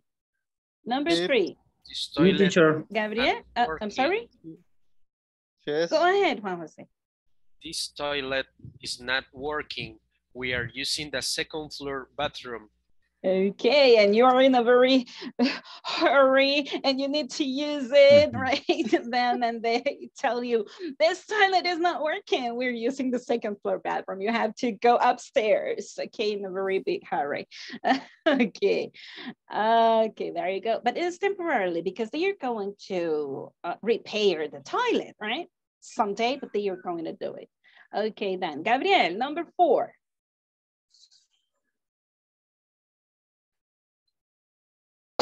Okay, go ahead. Personal not about the new. Ay, dice esta palabra si no Guidelines. sé. Guidelines. Guidelines. I am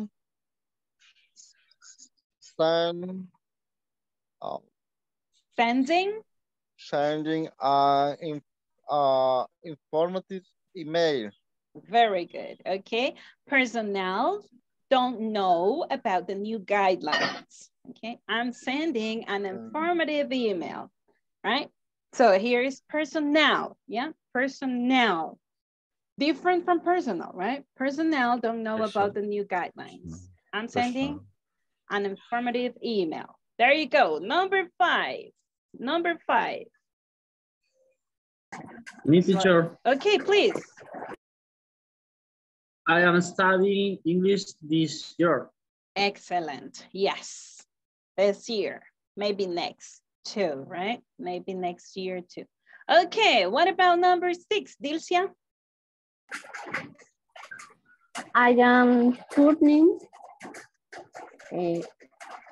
40 this year. 40 this year. 40 this year. Yes, that it is. I'm turning 40 this year. Okay, are you turning 40? Maybe you are turning 30. Maybe you are turning 20. No, not 20, right? I don't think I have 20 people of 20 here. Hmm? Do we? ¿Tenemos gente de 20? Vamos a ver. No. Y todos poniendo que sí, vea. Okay, there you go. I'm turning 40 this year. Significa que estoy cumpliendo 40 este año. Okay. Este año cumplo los 40. Right? No. I knew it. I knew it. Quisiéramos tener 20. Yes, you're right. Okay, guys. Okay. Bien, entonces ya vemos que no solo las mujeres mentimos, ¿verdad? Acerca de la edad. Vamos a ver entonces. Esto es temporary situations. Para eso usamos, miren, el presente continuo. I am studying, I'm turning, it's not working, we are using, okay? I'm taking, he's having, etc. Ok, bien. Esto es recordando. Excuse me? Teacher. No, teacher. Okay, so the objective of this class, okay, que no se los dije al principio, pero the objective of this class was to use these vocabulary, speaking or talking about activities, but using the present continuous. But at the same time, we're going to use all the vocabulary that we have learned, pero al mismo tiempo vamos a usar el vocabulario que hemos aprendido, ¿verdad? Pero solo para ir ya volviendo a esto, ok. Hay algunas reglas, ¿verdad? Para los ING. Hay algunas reglas para los ING, ¿sí? Vamos a ver. Una de ellas, a ver, todos los que miren con la letra E, we are going to drop letter E and we are going to add ING. La right? eliminamos. Yes, we drop it. So let's say, what is the ing verb form of help? Helping. Okay, can you spell that for me, please? Helping. Helping. Can you spell it? I-N-G. I-N-G. Okay. H-E-L-P-I-N-G. Great. That is what I was expecting for. Okay. Manage. Managing. Okay. So what do we do here? We drop letter E. M-A-N-A-G. I-N-G. Okay, great. Have. Having. Okay, can you spell it? Having. H-A.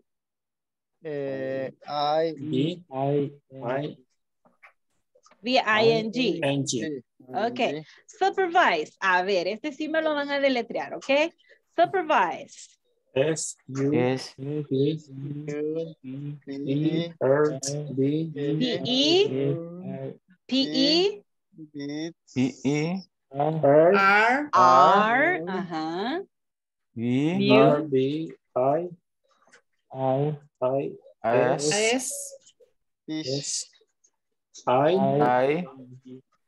I-N-G.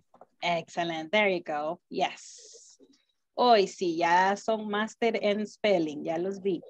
Vamos a ver. Call. Calling. Okay. Okay. There you go.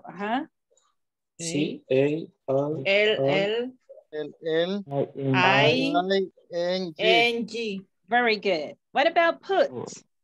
P-U-T-I-N-G.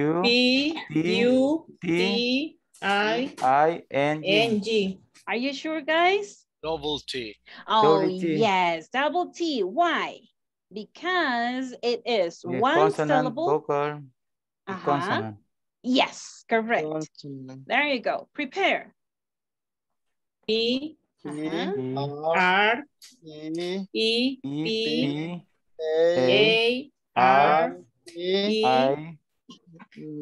E or I? I. Okay. I-N-G. Okay, there you go. So how do we read this? Preparing. A ver todos, preparing. Preparing. Yes. Preparing. Very good. What about get? G-E-T-T-I-N-G.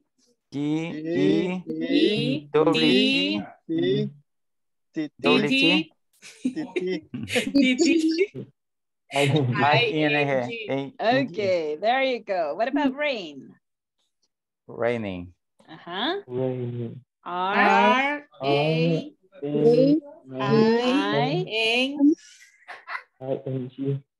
I-N-G.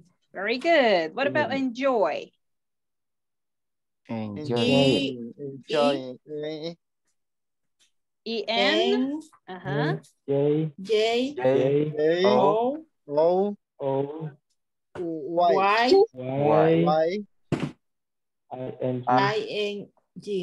Okay, very good. We don't change this letter I, right? We just leave it as it is, right? Send. Sending. Sending S. I-N-G.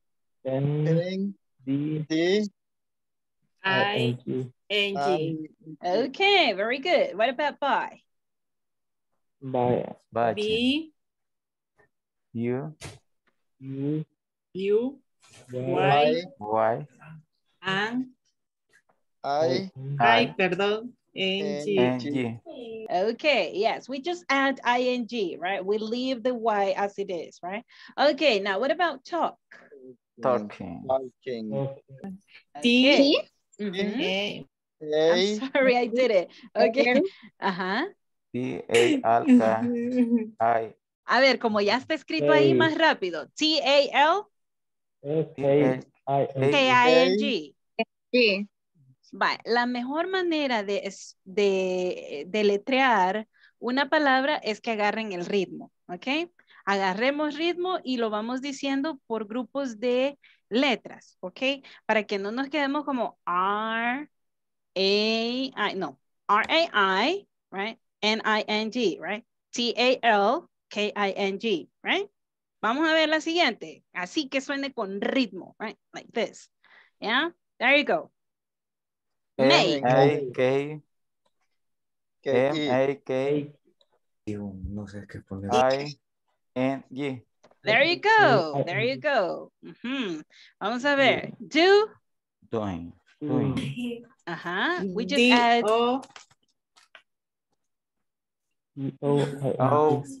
O-I-N-G. There you go. Take. T-A-K. T-A-K-I-N-G. Ok, todavía les falta el ritmo. A ver, veamos entonces. Cuando nosotros agregamos ing es en una generalidad de verbos, ¿sí? They may end with a letter P like help, right? We just add ing. We just add ing with those who ends in a letter O and a letter K, right? And a letter D, we just add the ing. But in those like have, manage, supervise, prepare, we drop letter E and add ing. And those, for example, with the letter Y, we leave the letter Y like it is, and we add the ing, okay? We double the letter, the consonant letter, when it is one syllable, right? One syllable, and we have vowel and consonant, okay? Vowel and consonant. Then we are adding double consonant. Okay, there we go. Bien. Ya son 2 minutos para las 10. We have only 2 minutes left. So we are going to see this.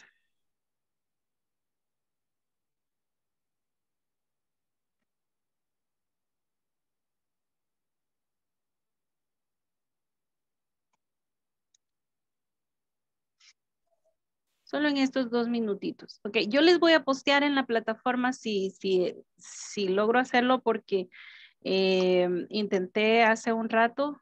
No sé por qué no lo agarró. Supongo que porque los permisos, ¿verdad? Solo me dicen, este diálogo ya lo vieron en el manual.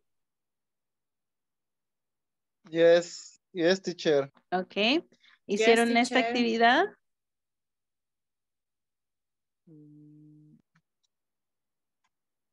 Yes, teacher. What things do you have in common with the people in the conversation that you are studying English? Remember? Okay, there you go. Y esto también lo completaron, ¿sí?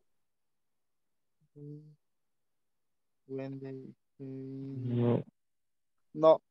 Okay, then the temporary situations. Okay, sí, por ahí sentí que estábamos.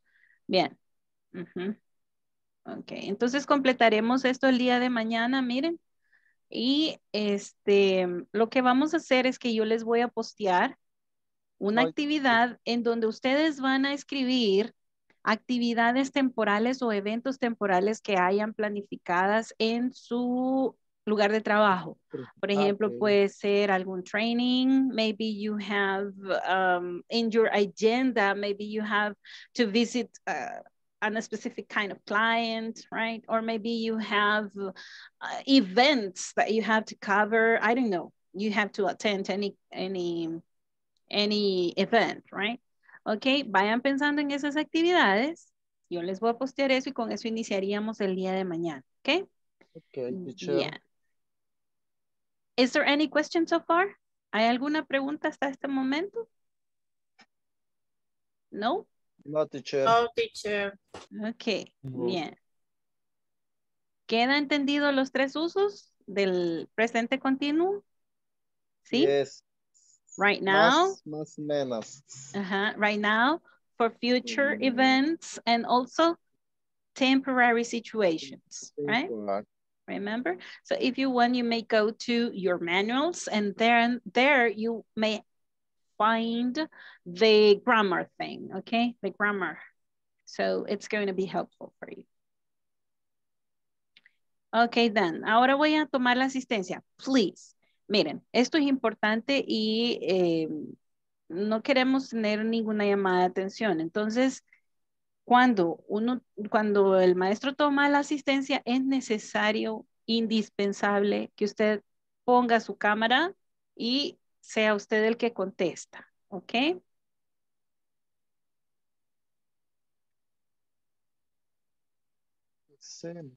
A veces dejan a alguien ahí, de contestar porque yo voy a ir al baño. Sí, yo sé que necesitan, pero no es posible, ¿ok? Así que por favor, seamos conscientes de eso. Más que se miran tan lindos ustedes. Yo no sé por qué no encienden la cámara. Vamos a ver acá. Porque se van a marchar, teacher. ¿Cómo? Que se van a marchar. Oh, okay. No, I had a boyfriend some time ago y en ese tiempo, cuando con las cámaras, ¿verdad? Análogas y todo, ¿verdad? Te voy a tomar una foto. Y me decía, no, porque me vas a capturar el alma, decía. Entonces así sienten ustedes, ¿no? Ajá. Ok. Ana María Portillo Márquez. Present, teacher. Ok. Dilcia Yamilet Hernández Sánchez. Present. Eric Osvaldo Herrera Calderón. Present, teacher. Fabiola Guadalupe Franco de Chinchilla. Present, teacher. Gabriel Eliseo de Odanes Pérez. Present, teacher. Guadalupe del Carmen Silva Salazar. Present, teacher. Jorge Adalberto Mengíbar Arévalo. Present. Ok. Ok. One second. Que se queda en blanco acá. Juan Emilio Gabriel Montes Escobar. Juan José Herrera Alvarenga. Present, teacher. Ok. Mauricio Antonio Velázquez. Present, teacher. Osvaldo Ernesto Tobar García. I am here, teacher. Ok, thank you. Patricia Lisette Argueta Pérez. Present. Raquel Abigail García Elías. Present. Sandra Patricia Ramos Mejía. Present, teacher. Ok. Silvia Patricia Martínez Artiga. Presente, teacher. Ok, Silvia, thank you. Tania Karina Moreno Amaya. Tania Saraí Mazariego de Carranza, perdón, Mazariaga, I'm sorry, de Carranza. No está, ¿verdad? Ok. There we go.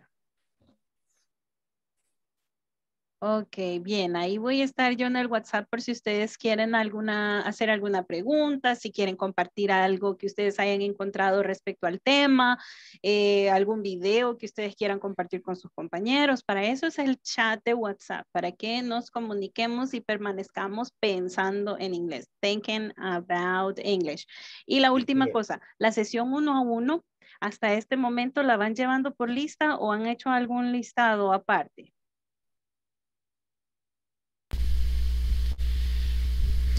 Se comenzó por lista, pero como en algunos casos no podían, ella pedía voluntarios. Oh, ok, ok. Sí, en este caso, el día de hoy, si fuera por lista, le tocaría a Sandra Patricia, ok. Si fuera por lista. Ahora, Sandra Patricia quisiera quedarse. ¿No está Sandra Patricia? Sí. Sí, Ajá. Sí, ok, there we go. Entonces, then... Game over, right? We finished. So see you tomorrow. Please do your homework. Do your homework. Have a very good night. Good night. Good night. Good night. Tomorrow. Good night. Good night, teacher. Teacher. Bye.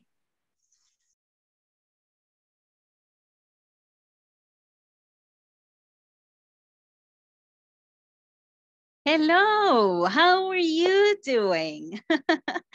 Okay. Hello, teacher.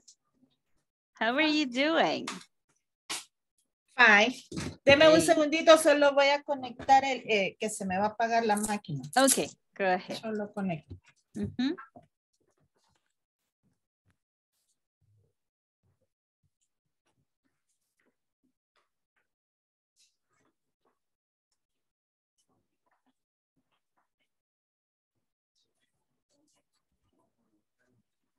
Ya, listo, teacher. Okay, tell me.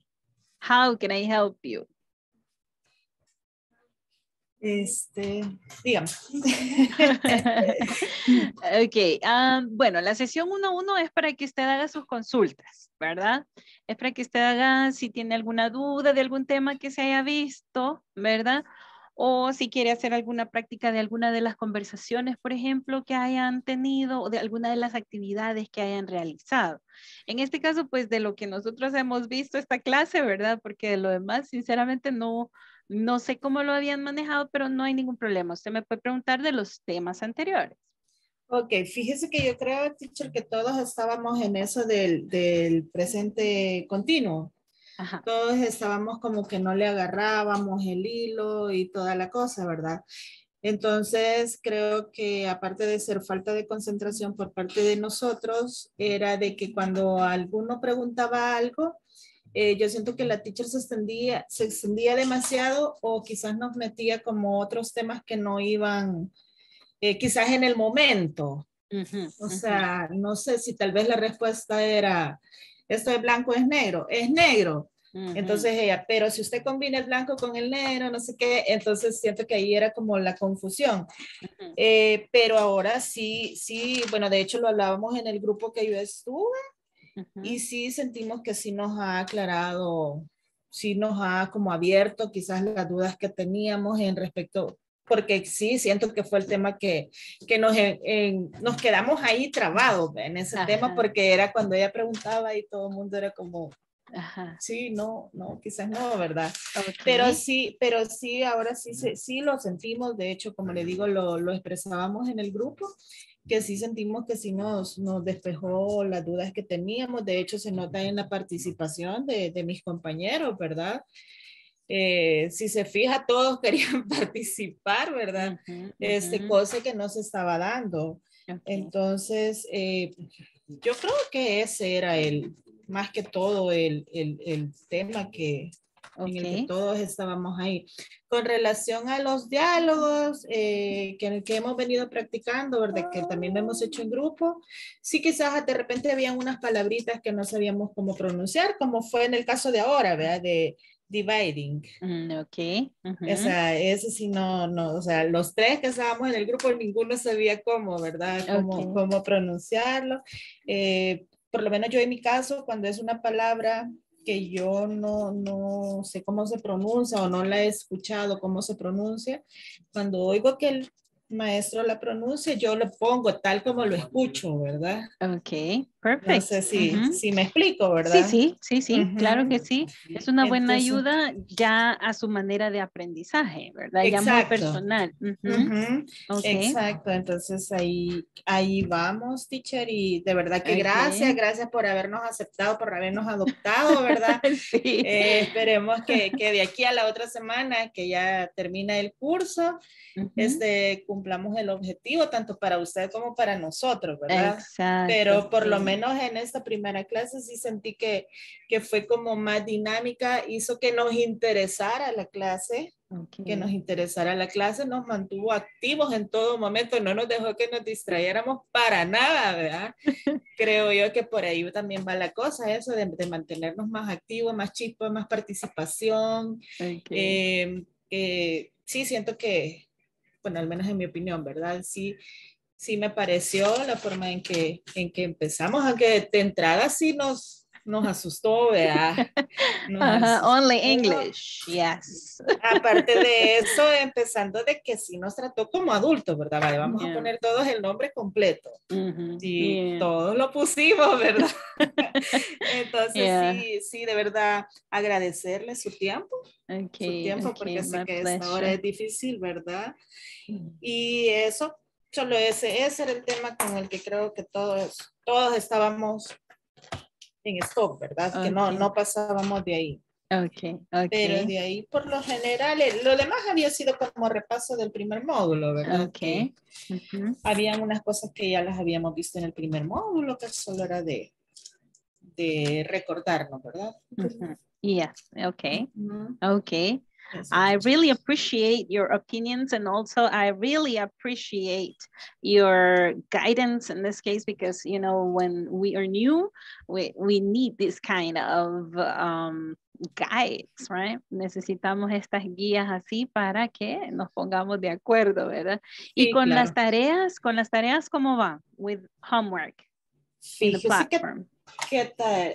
Las tareas en la plataforma sí casi que vamos al día. La verdad es que como somos 5 compañeras las que estamos en este curso, entonces ahí nos apoyamos, ¿verdad? Entre adivinando y haciéndolo bien, ¿verdad? Porque como les repito, hay dudas y bueno, habían dudas y ahí vamos, ¿verdad? Haciéndolo al día, porque de repente, vaya, ¿vos qué pensás? ¿O por qué sería esto? Yeah, very good. That's a very good strategy too. Una muy buena estrategia también. Yeah. Eso. Okay, okay. Whenever you want, whenever you have a doubt, you can send a message, okay? You can contact me, or maybe you can ask the question in the group chat and anyone can answer. You may answer questions from others, okay? Ahí sí que todos podemos contestar las preguntas de todos. Para eso tenemos el grupo, ¿verdad? Para que nos podamos estar manteniendo en comunicación. Eso. Y si hay alguna duda de las tareas, igual, ¿verdad? Poner ahí, esta es mi duda, y con screenshots y con flechitas y todo para que todos vayamos entendiendo, ¿verdad? Y vayamos en sintonía también. Así es. Eso. Okay, then Sandra, and what do you want, what do you like to be called? Sandra o Sandra Patricia, o Patti o Patricia? Ya a estas alturas de la vida, teacher, cualquiera, ¿verdad? No es como cuando uno está en el colegio. No, a mí me gusta que me digan fulanita, ya. Llega un momento en que no hay problema. Okay, no problem, no problem then, Sandra. Well, my pleasure, and no problem. You may contact me anytime you want, and that's what I am for, to support you, okay? Estoy aquí para apoyarlos. Mire, y su apellido es bien, no es nada común, ¿verdad? No, es Beteta, Beteta Molina.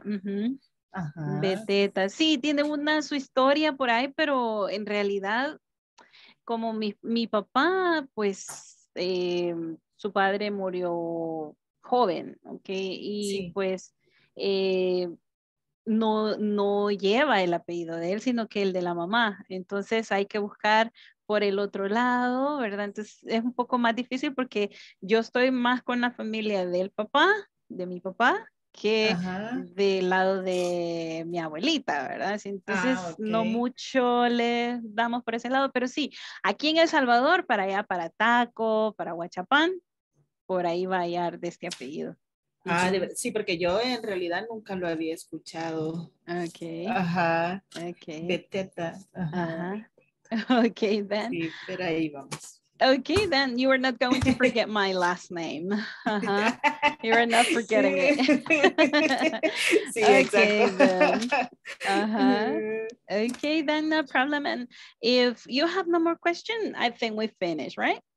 Okay. Okay, then. Una otra pregunta, teacher. Okay, then. Then see you tomorrow at 8, okay? Okay, nos vemos mañana. Feliz noche. Have a very good night, you too. Bye.